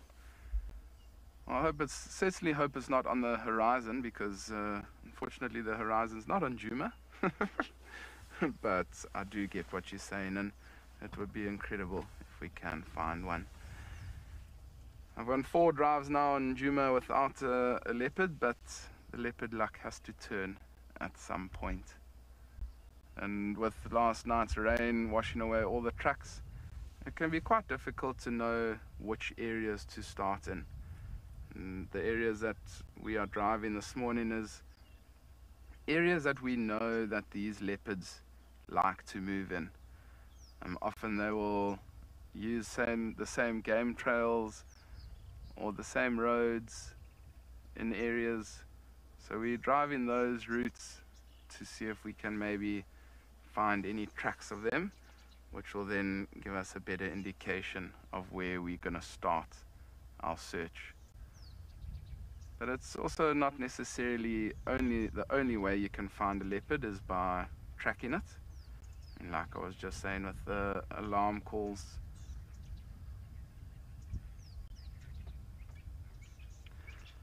In Valma, it's very, very important to listen out while you are tracking. So often what we do is we'll track an animal, and then if the tracks go off the road and we know that they are fresh, what we do is we'll just turn off the vehicle and give ourselves maybe 3, 4, 5 minutes to listen out, because you've seen this bush around us. Oh, there's the happy hippo in the water. So, I mean, you've seen the bush around us, and it is very thick.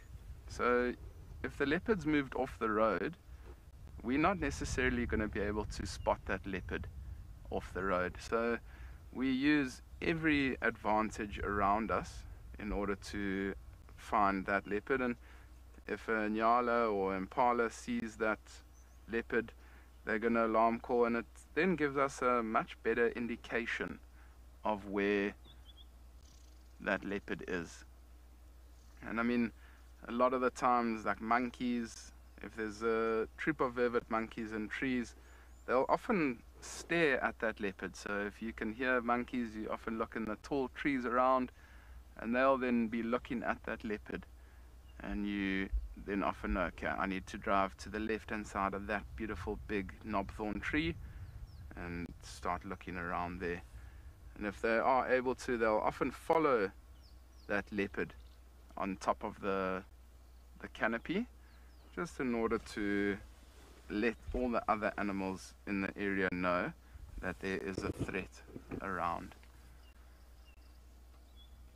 So we take advantage of other animals giving away positions of predators.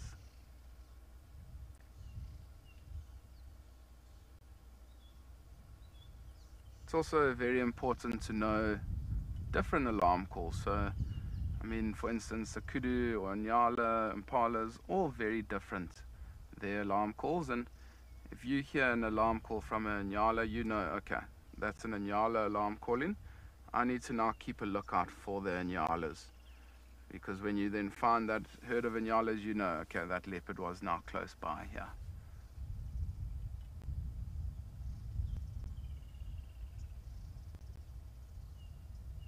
And even small little birds will give away positions of snakes, maybe even a snake, big raptors and things like that.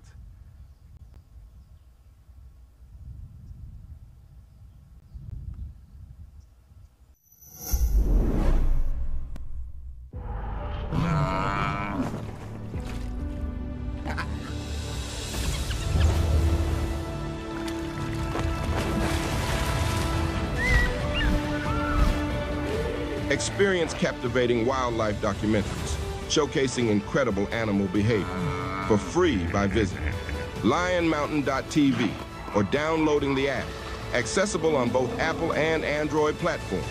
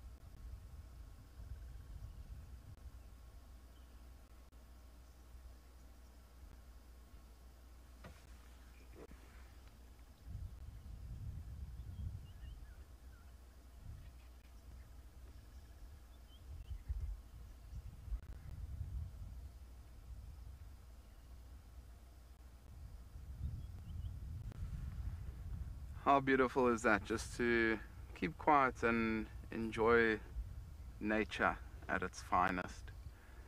There's been quite a lot of red-billed oxpeckers that have been flying around this waterhole, and I haven't seen any game around here, any impalas or wildebeest or buffalo, but it might be worth just having a slow drive around here and seeing what those red-billed oxpeckers might be landing on.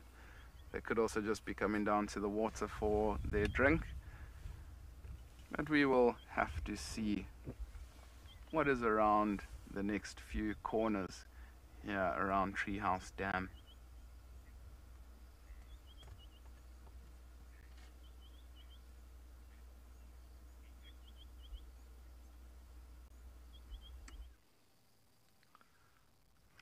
Well, this is nice. Got an African harrier hawk. This is beautiful. It was actually going along all these little dead branches, looking for something to feed on.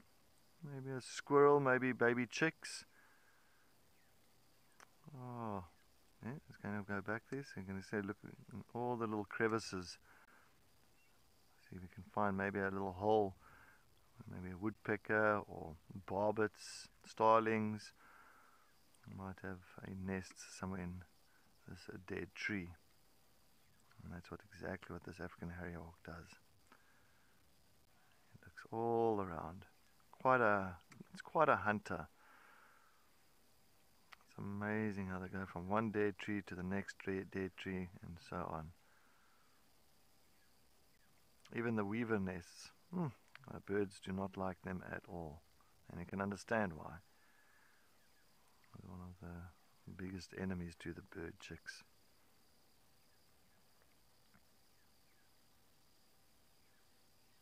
I love the excuse me, the old name, the gymnogene. Sorry. Sorry, Paul. There's funny things in my throat. But I love the old name, gymnogene. Oh, there it goes. Where's it going to go? Paul might come maybe to this one dead tree in front of us. No. Alright, let's see. That's the Precious, that's correct. It's the only bird that's double jointed. That's very correct, Precious. I just want to see where did it go now. Did it go this side? Oh, it actually flew further there, maybe far. That's right, Precious. So what they do, they can actually bend their leg this way down. So if they climb, and they can actually bend their legs in to into a hole or to a crevice, and then take out whatever is inside that hole. Excuse me. All right, that was nice. Nice to have a African harrier hawk for the morning. Lovely. Oh, they got a tortoise, another one on the ground. Sorry, it might be just crossing quickly there. Oh, and that's a hingeback tortoise now. You can see much flatter compared to the tortoise that we had a little bit earlier. Very round, very high. A leopard tortoise. Well, this is a hingeback tortoise. And there it goes. 3 tortoises for the morning. 2 leopard tortoise and a hingeback tortoise. That's nice. This shows you a little bit of rain changes things up here. And I think the insects this afternoon, the sun comes out and starts baking. I think we're going to have so many interesting little insects. Oh, there's a red-backed shrike. A lovely red-backed shrike. I'm going to see if we can get it. Oh, sorry. It's gone now, sorry. It's gone. I didn't see that. Oh, it's behind me. Ah, it flew off. You're right there. Sorry, I apologize.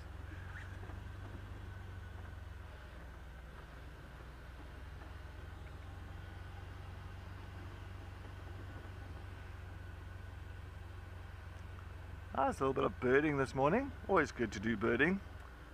Love the bird species around here. There's so many, and you always just listen out and look out for what you can find. Hannah, yes, most of the time they do travel by themselves, the tortoises, Hannah, but you'll find if it's a male and a female, if it's a male that's chasing a female and wants to copulate with her, and then you'll find two of them together, of course. As I say, it takes two to tango. A tortoise tango.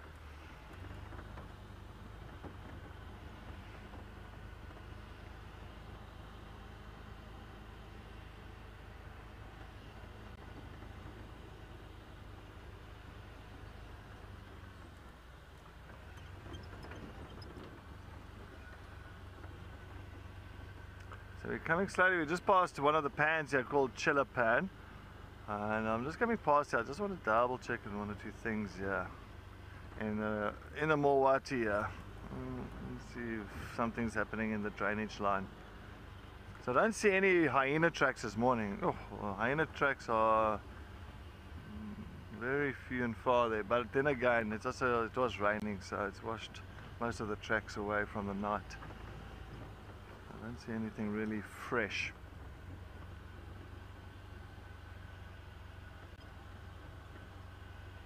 Alright, well, we're going to get to the Mulawati drainage line, the Mulawati.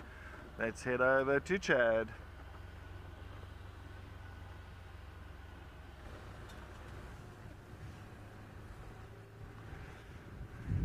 Good luck, Cedric. I'm checking around Chelapan. We've just left Treehouse Dam now.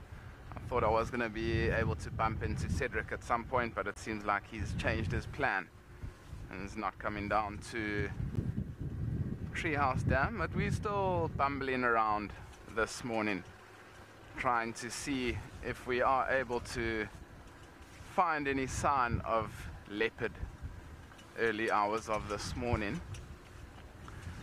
It's also very interesting. I've seen quite a lot of hyena tracks, but on the outskirts of the property.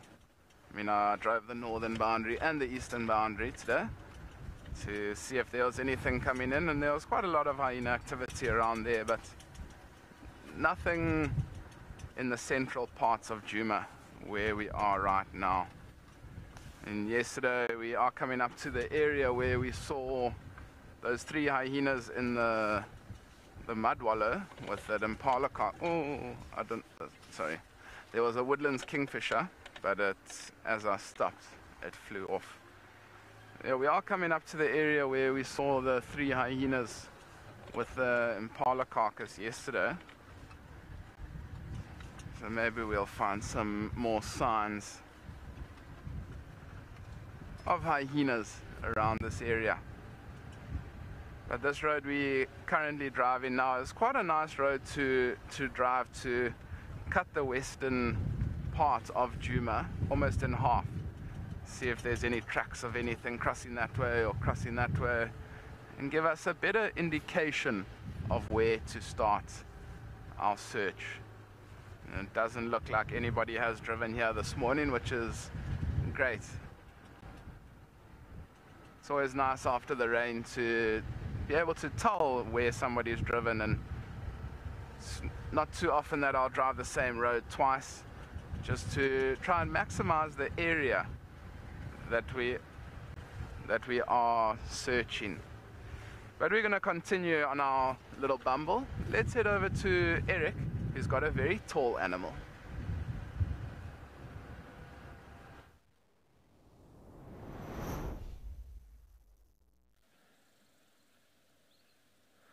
Why? They always tend to do this, where they walk away from you as soon. Thank you. Hello, good morning.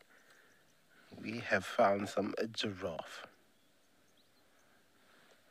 Fairly, well, youngish female. I'd say she's probably about 4 or 5 years old. She's not necessarily the tallest female. She's very curious. We have her full attention as well. She's very curious. It's possible she may feel like we've invaded her personal space. That was not the intention. We didn't see that you were crouched behind this bush here. We just drove past the bush and all of a sudden, here you are.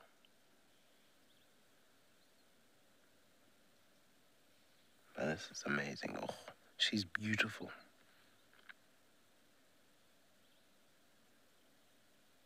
And this is a typical stare from a giraffe. You know, they will they'll stand there and watch you for hours.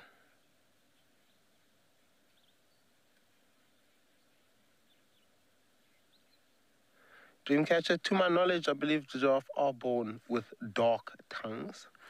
And these tongues are already equipped for them to be able to attack the sweet thorns and any other bush that has thorns on it with ease.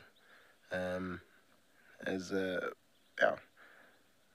can't have your tongue being pricked by thorns and bleeding all over the place. It would be a health risk.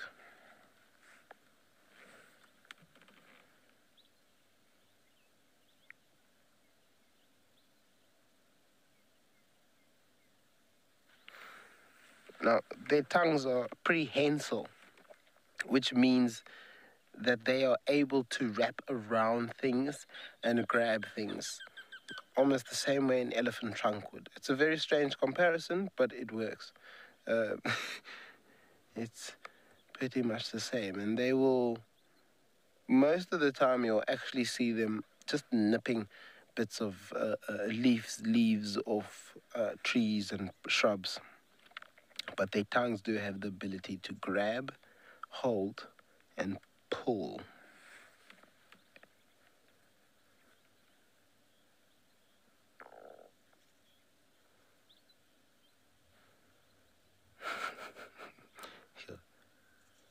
I love the mouth of a zebra. Not a zebra, a giraffe. They are very soft looking at the top. They're fuzzy. Funny shaped nostrils. But beautiful long eyelashes. She's not alone here, there. As you can see, there is another one.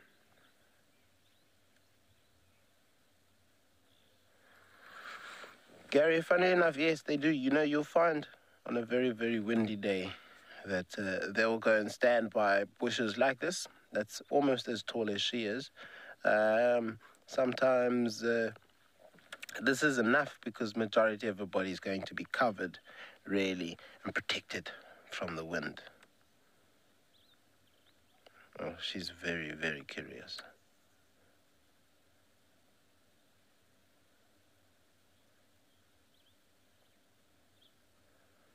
Yes, go back to eating. We're not a threat. No, she's going to walk away. Not having it.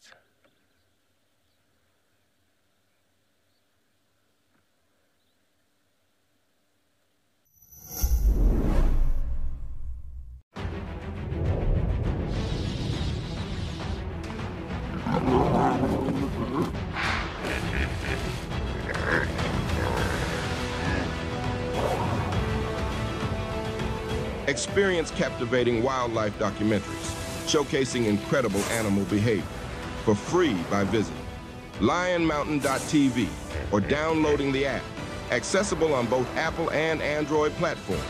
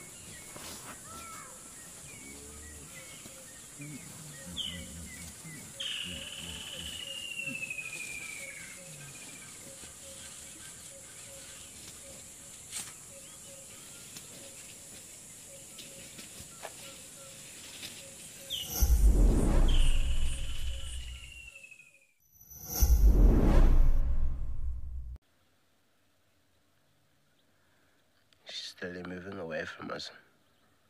Now she's comfortable. She's at that distance where there's a fair amount of space in between us and her, and she can get back to feeding, still giving us a bit of a look every now and then. And the eye, the ears are facing us. Oh, it always looks funny when you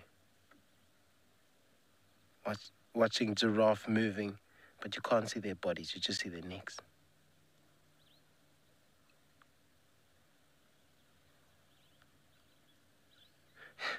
It's always hilarious, this floating object.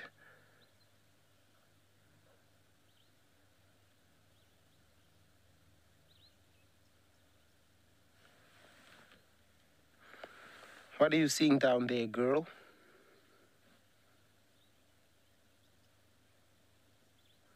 Do you see the three amigos? Because they are missing in action. Well, not quite missing in action. We just haven't found them this morning. They were seen last night. We were hoping that we were maybe going to be able to get lucky.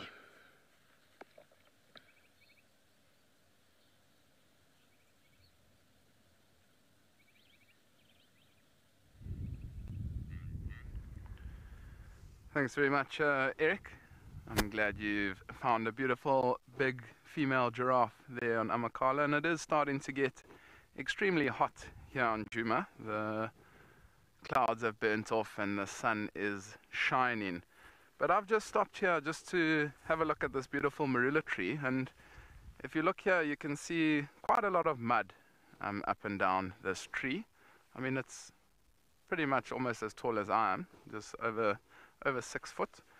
And this is a rubbing post, so this is an area where animals will often come after they've had a mud wallow, and what they will do is they'll cake themselves in mud, wait for that mud to dry, and then come up to a marula tree just like this one, and what they'll do is they'll rub up against this tree in order to get rid of those ticks that might be on their skin that those red-billed oxpeckers haven't taken off.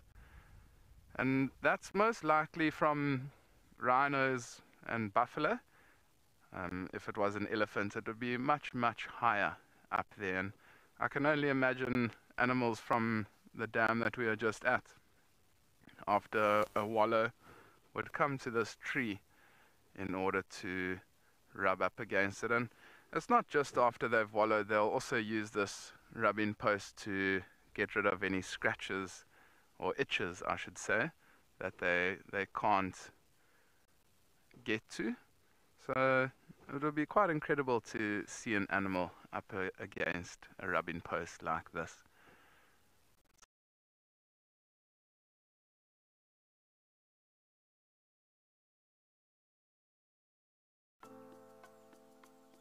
Africa boasts myriad landscapes.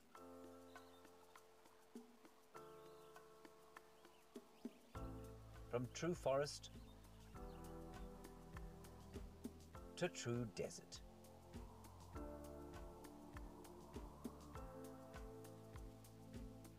And countless stunning ecosystems in between. The savannas of East Africa are home to nature's most stunning spectacle, the Great Migration. These rolling grasslands are nurseries of abundant life. The woodlands of southern Africa, sometimes verdant and sometimes desiccated, offer the most intimate insight into the lives of the continent's beloved wildlife. Wherever you are in Africa, the scenic majesty will take your breath away. Iconic African mammals live large in humanity's imagination.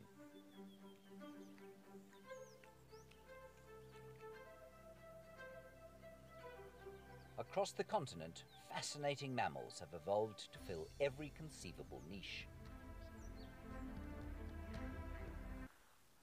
Apologies for that, we seem to have lost you there for a second, but I was saying that this is most likely left behind by a rhino or a buffalo.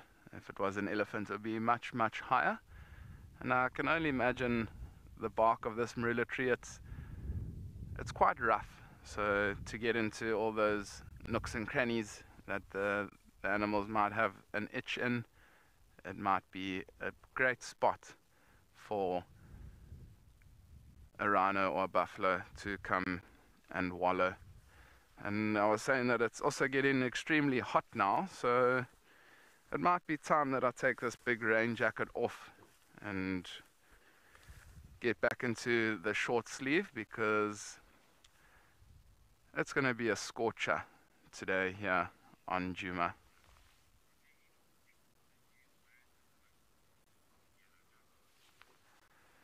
Yellow duck, you're wondering if there's any birds that use ticks as their host.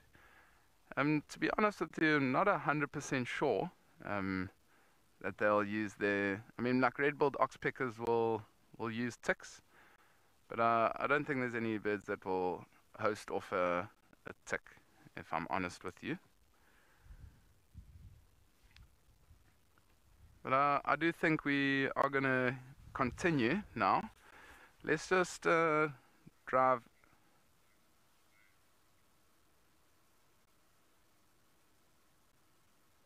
Oh, apologies, I got the question wrong there.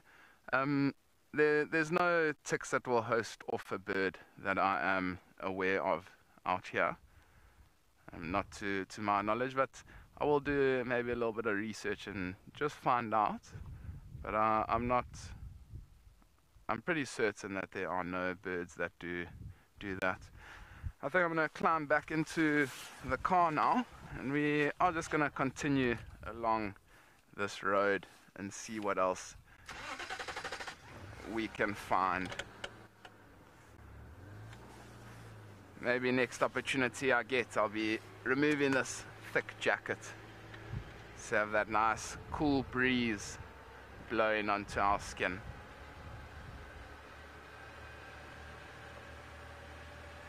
It's quite incredible how an hour and a half ago there was lightning and thunder and rain, and now it's pretty much a clear sky, as you can see.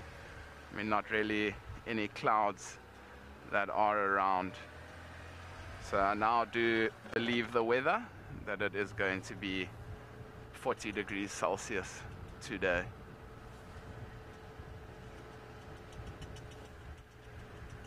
Okay, we're going to continue driving along this road. Why don't we send you to Cedric, who's got some elephants at a waterhole.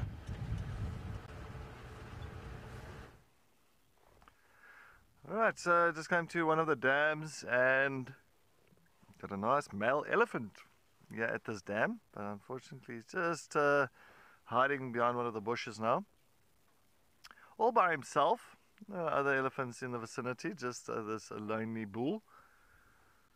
You'll find sometimes these lonely bulls will travel solo.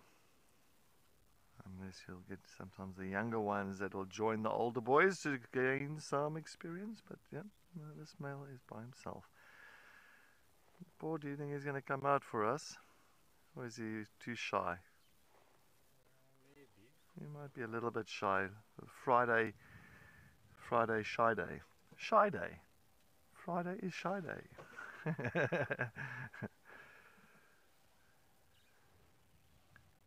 Oh boy. You can see flapping his ears around there, keeping nice and cool. I'm hoping that he's going to come down for a drink. Well, let's see if he hasn't had a drink yet. I think he might have had a drink and now he's just feeding, but we'll see. We'll just wait around, yeah? Of course, nice hippopotamus in the water, the elephant. Perfect. Just sitting here at this dam.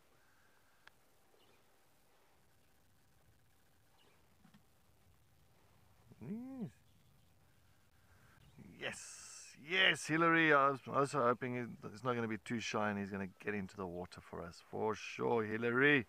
I fully agree. He mustn't be this shy. He must jump into the water and have a swim. There's going to be a hot day, so I think he knows it himself. Poor, I think we might all have to go all the way around, eh? I might have to go back that side.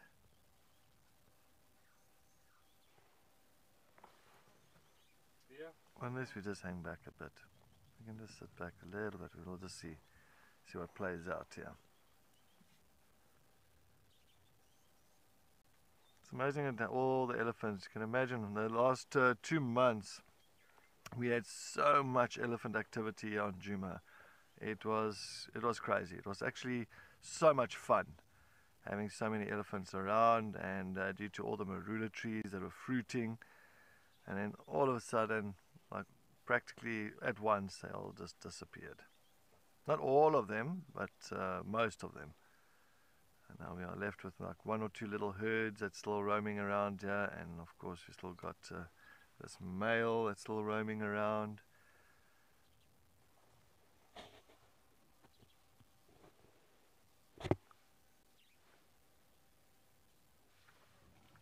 So I thought I heard the watla watla watla here behind me. Maybe another elephant or something, but I think it's just the wind that's blowing the dry leaves. Sounds like something is moving through the bush.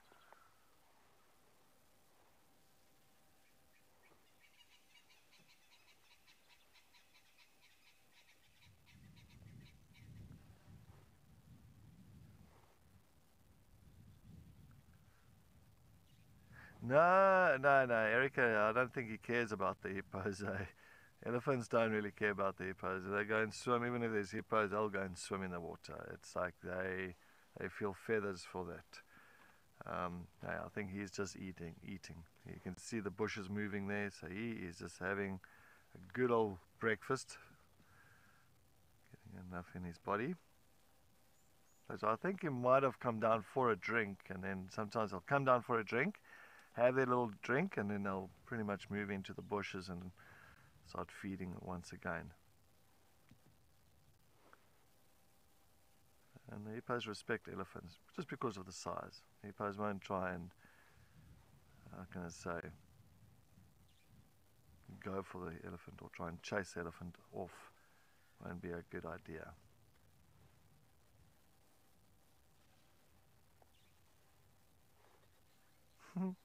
It's just like the tree's got ears.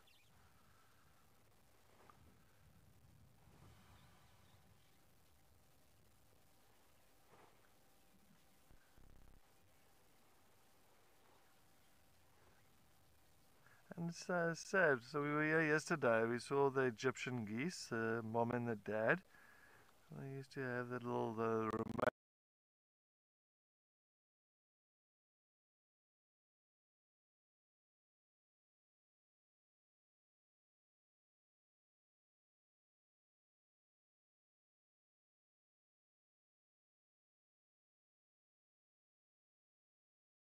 and then none.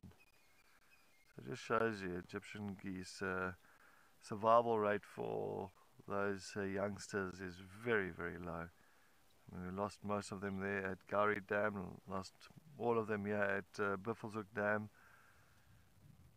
So yeah, survival rate for Egyptian geese, not great at all.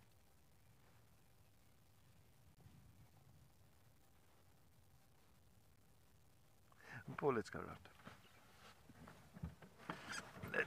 Let's go round.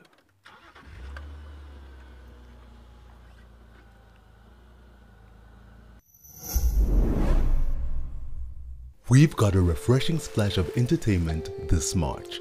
Africam is surfacing with a new show. Join us every morning and submerge yourself in nature's ambience.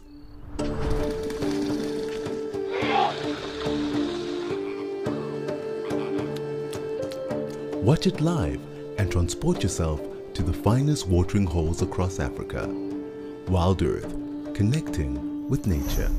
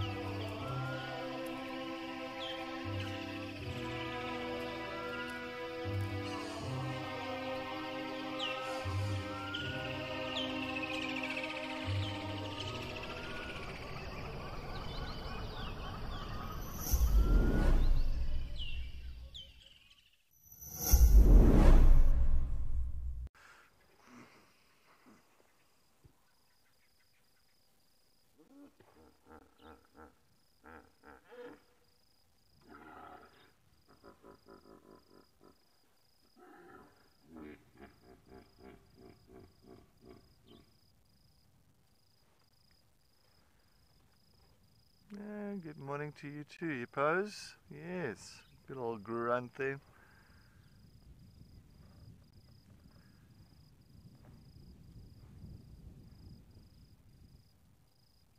I think he's taking a bit of a snooze there, Paul. He's not even moving. He's not even eating now.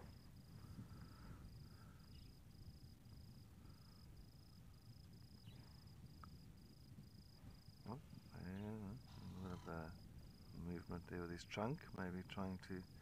Alright, maybe he's going to eat again.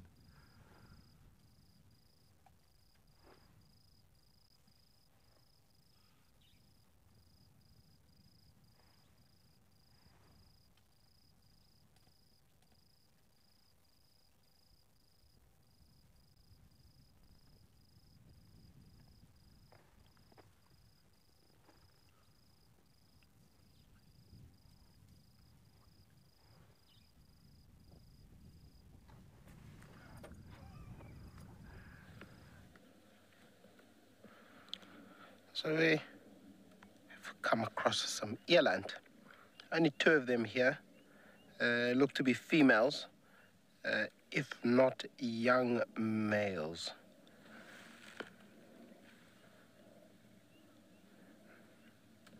Fairly relaxed. I mean, the one did sort of try and trot away from us a little bit, but didn't go very far. Which is always nice. It's always nice to have relaxed animals. Makes it easier to talk about them. Yeah, I can confirm 2 females, definitely. And not uncommon to find 2 females alone. Possibly maybe straggling behind their herd, or maybe ahead of their herd, or maybe they don't have a herd. That's also possible.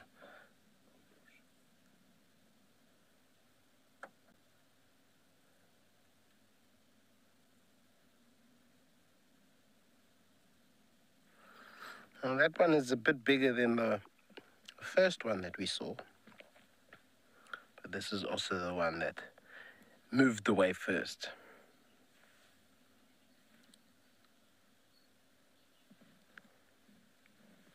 Cheerio. Very similar but different pitches. Sure. A bushbuck bark and a kudu bark, fairly the same.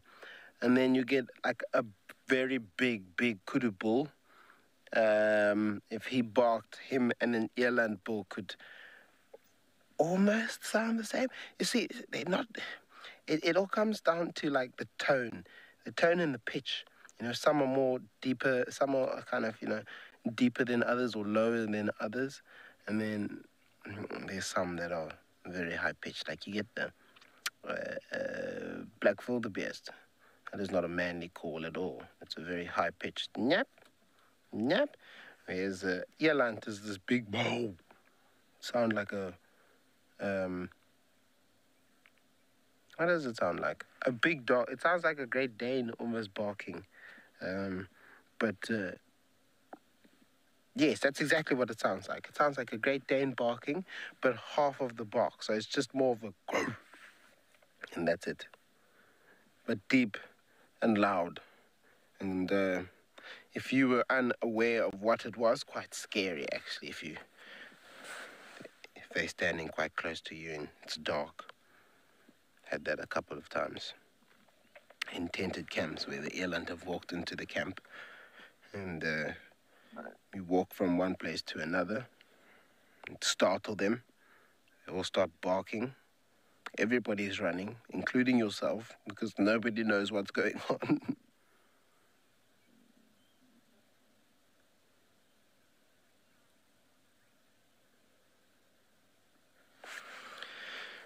Just like Djuma, it is also starting to warm up quite substantially here. I also better start taking all of our layers, otherwise we are going to pass out here due to overheating.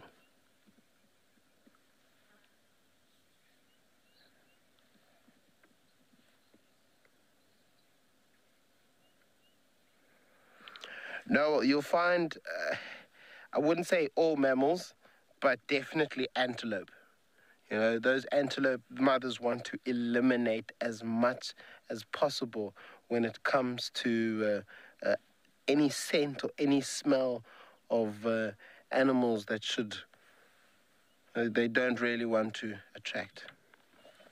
So yes, they will eat the placenta, and that will then obviously eliminate that smell, because jackals, crows, lions, leopards, you know, they all smell that smell of blood, and that is something that will attract them, especially also the smell of newborn babies, especially for jackals. Oh my goodness, jackals can't get enough of it.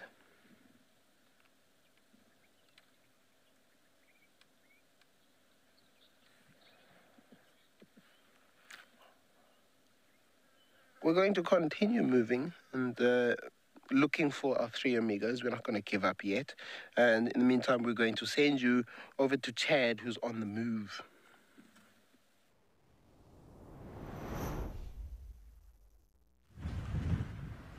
Well, Eric, good luck on that cheetah search. Oh, there's still water falling off the roof onto me. But we haven't given up just yet on our leopard search. We are still bumbling around here on Juma, seeing if we can find any fresh signs of any leopard that might be active. But it is starting to get extremely hot, and myself and Panda are already starting to wonder what Lotus has on offer for breakfast this morning. It's been an incredible morning so far. It's nice to start off with that white rhino bull, the early start of the show. It's also it's quite nice just to be driving around and learning about the smaller things. I know Cedric's had quite a lot of tortoises. I actually just passed a tortoise about 10 minutes ago, and to just stop and chat about some trees and things like that. It's not always about the big and hairy and scaries out here in the African bush. It's also learning about the different birds and the plants and grasses and things like that. But when the big and hairies and scaries are around, it's fantastic to see them. But I think if we don't have any luck this morning with leopard, this afternoon we may just continue that search, but maybe only later on into the sunset drive. The first hour or even two is going to be extremely hot. Excuse me, so we might be waterhole hopping once again.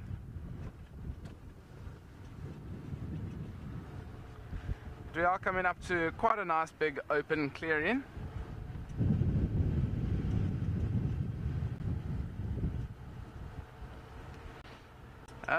Benji, I would say no. If you're talking about me specifically, I would say no, because when you are guiding, you have to, sorry, I'm just deciding where to go. When you are guiding, you have to know all aspects of the bush. So if you specialize in just, say, Big Five, you've only got that small little bit of knowledge. Whereas if you broaden your horizon and you get to know trees and plants and grasses and birds and insects and reptiles, and the list just keeps going on, you've got a much broader knowledge of everything, and you can share then that knowledge with the people that you are with. I would say maybe later on, maybe 10 years down the line, you can have a speciality. So I know some people's speciality is birding or frogging or insects. For me personally, when I was working at Punda, I did an ambient course that was called a grade 2 walk, which is approaching potentially dangerous animals on foot. So what that entailed was, with your guests, driving along, finding, say for instance, that white rhino bull, and assessing the situation, seeing if it's going to be safe enough for me to drive 500, 600 meters away, park the vehicle, get out with the guests, give them a briefing, and then slowly approach that rhino and view that rhino without the rhino ever knowing that you are there, and then get back to the vehicle safely. And so, I mean, that's a speciality. That's a special walking qualification that you might get. But when you do start out guiding, it's a broad thing. You need to know all about every little aspect of the bush.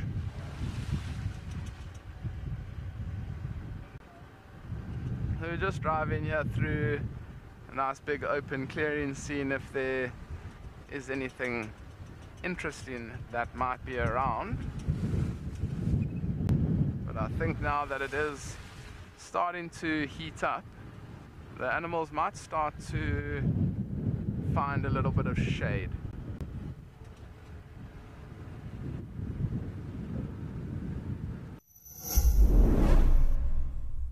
Our march to freedom is irreversible.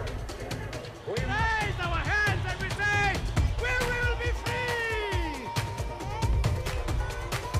Great mass of South Africans denied their humanity.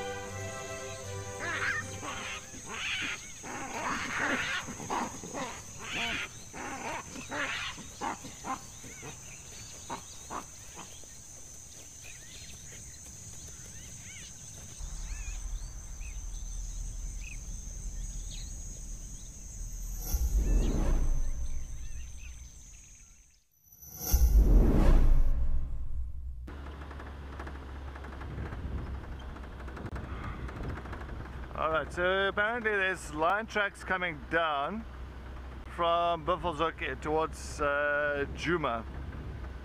It says somewhere here to Mvubu Road, this area, in this area. So I'm just going to see if they haven't crossed south, maybe for the Nkuhumas. I think they went into Buffelshoek yesterday and they came around again. I'm just going to double check here.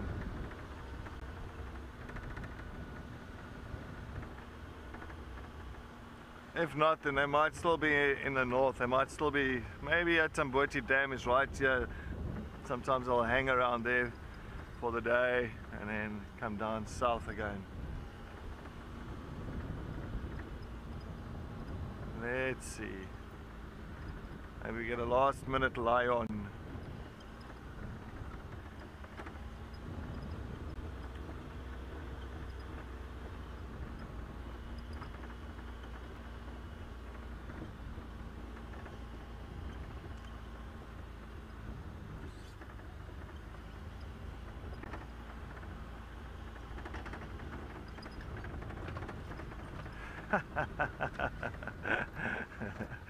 Kelly.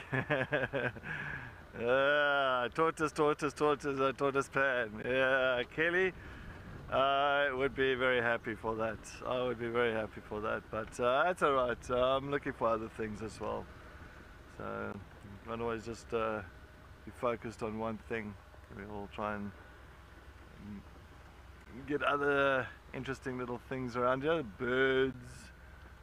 The nice elephant that we had a little bit earlier. Unfortunate male elephant was not playing games, so we left there. It doesn't look like anything from here. So this is exactly Tamboti Dam is here. The line tracks are coming down. But now I think it's crossing over here. Jackie, for sure, last minute line would be fantastic. It would be wonderful. Wonderful. But I don't see any tracks coming over this side. This is a, I would have thought they might have come down on this road, yeah. I'm gonna go,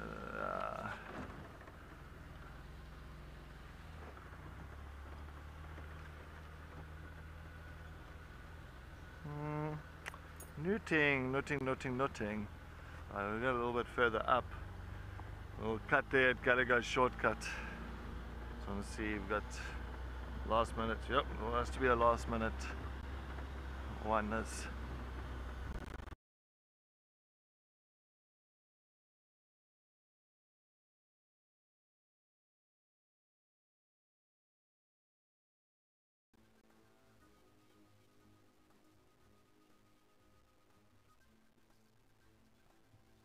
You couldn't have come at a better time.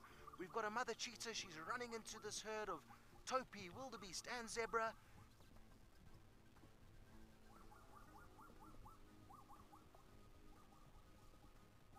And who knows, maybe she's spotted a youngster that she thinks she can single out. It seems like she may have.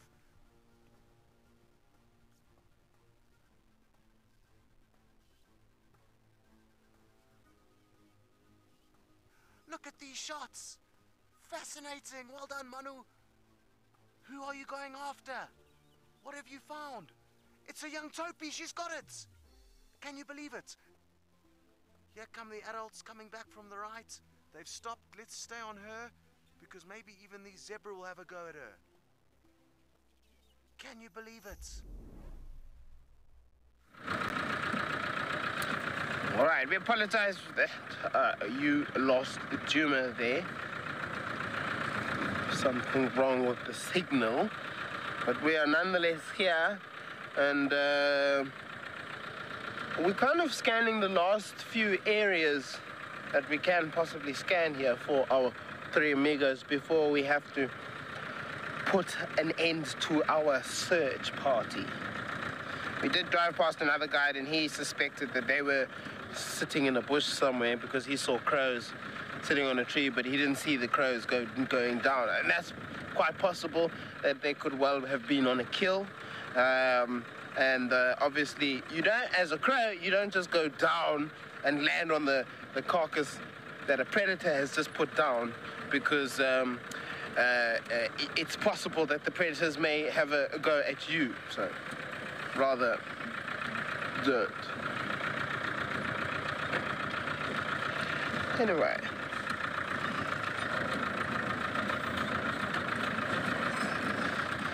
Nonetheless, well,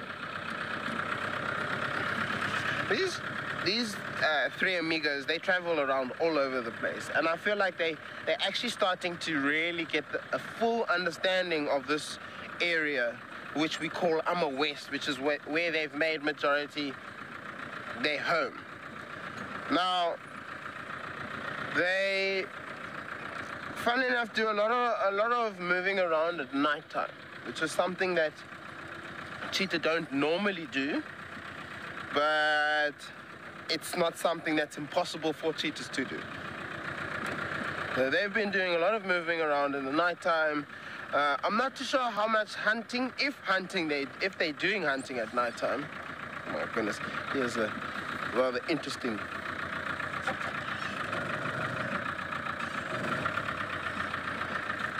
Nathan, yes, open fields are better for, well, it depends really.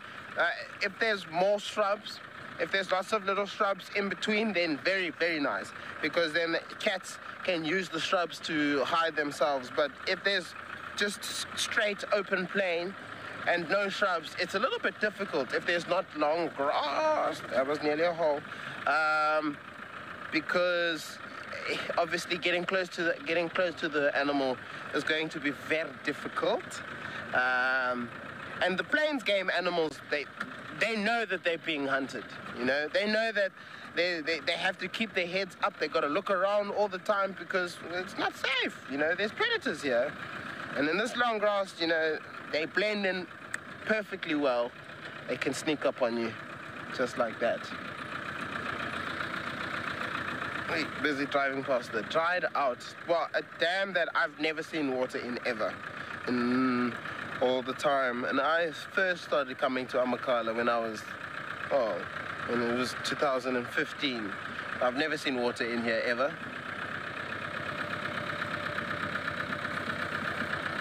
You know, Clay, the grass does go brown very, very quickly, especially when it's very, very dry. You know, the sun at the moment and the summer sun that we get is hot, and it just about does a number to the grass. It doesn't take long. You know, if it rains and all of this turns green, it'll probably take about a week and a half of just sunlight. No, I take a week of sunlight, and then it will be brown.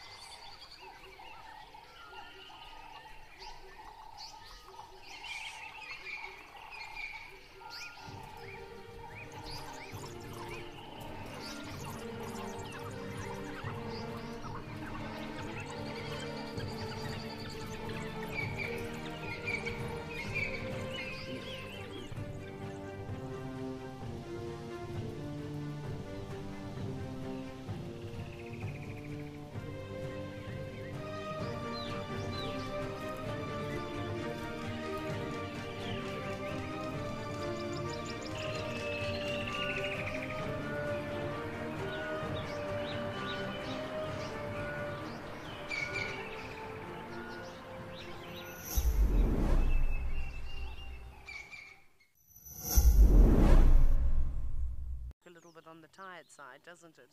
His eyes look very, very exhausted. Oh my goodness. Oxpecker, you're almost the size of that impala's head. Be gentle. Just be slow. Still learning. Here we go.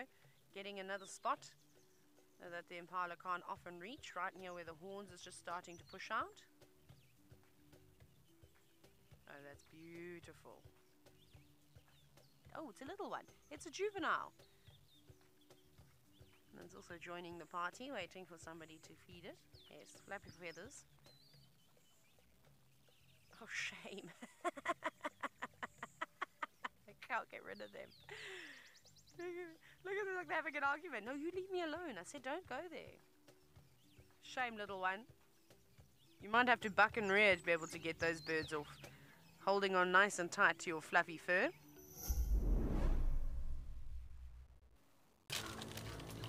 There she goes. She's hoisted. Listen, you. Oh, careful. Oh, she made it. She made it. She's just gonna make sure that thing doesn't slip. Oh my girl, you go. Come on, girl. Come on, girl. You're doing so well. Come on, girl. You're doing so well.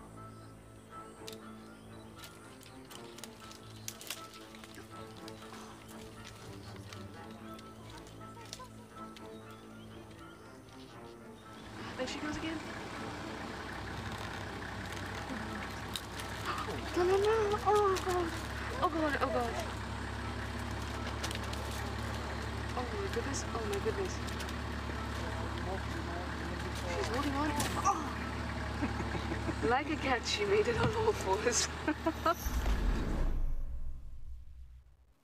A very, very good morning and welcome to the special broadcast. I have got this big lion trying to approach a group of hyenas who are feeding at the moment. I am Sydney Fumunani Mikosi.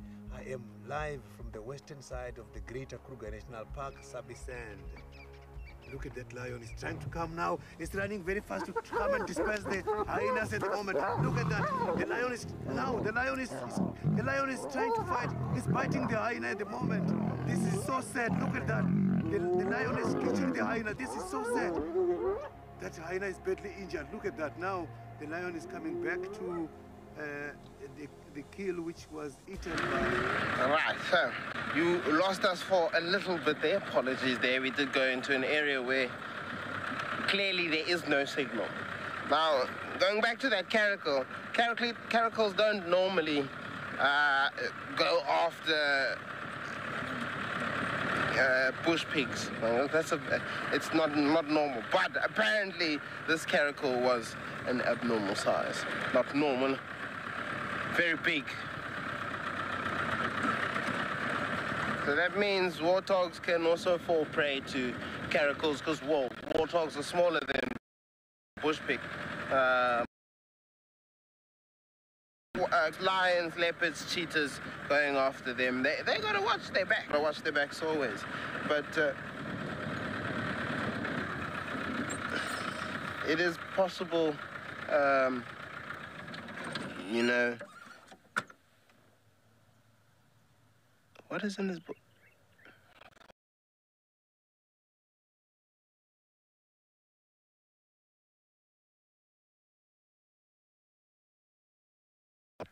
Puzzle bush is one of the shrubs that you find all over the reserve, and it is one that they make their nests inside there. It's very hard. Any animal that's bigger than a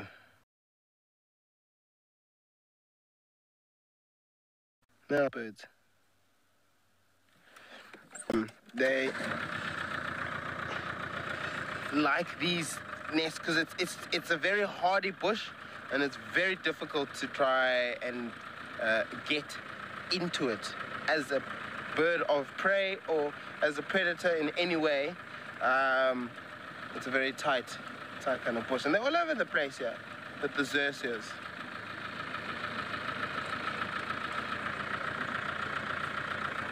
Oh, I enjoy listening to that comment. That was very nice. I'm glad that you enjoy it.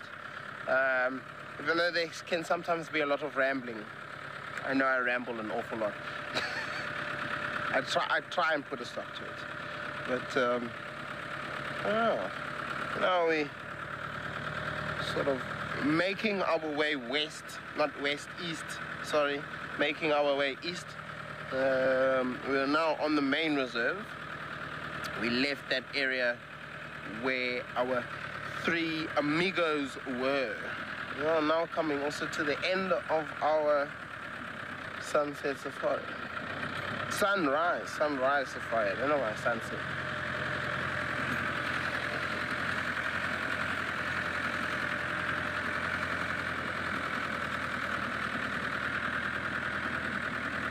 Drake, it has been a lovely. I mean, we've had some excitement up in Djuma. I mean, I've been excited down here. I don't know if we've been able to show the excitement, but it's been a fairly interesting morning drive. I mean, Morgan and I went and explored an area to which I know I hadn't been into. It's probably the one area of this reserve that I hadn't gone through. And it was a bit of an experience trying to find those three amigos in that area, but you know, this is such as life. You don't always come right. And this is why we do this. This is a wild area, of course, so these animals have the ability to disappear if they want to disappear into bushes. And there's no problem with that. Annalie, we thank you. We thank you for tuning in. And we thank everybody that's tuned in this morning for our sunrise safari. We greatly appreciate your support here. And we hope that you continue to follow us and to stay tuned with all sorts of information. There's line tracks on this road here.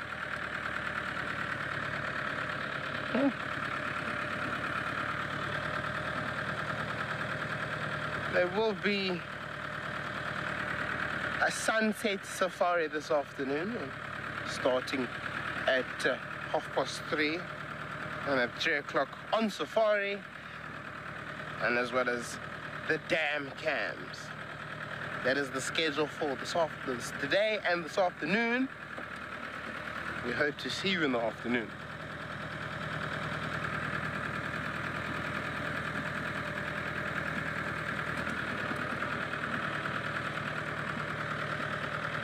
Well, it's very warm.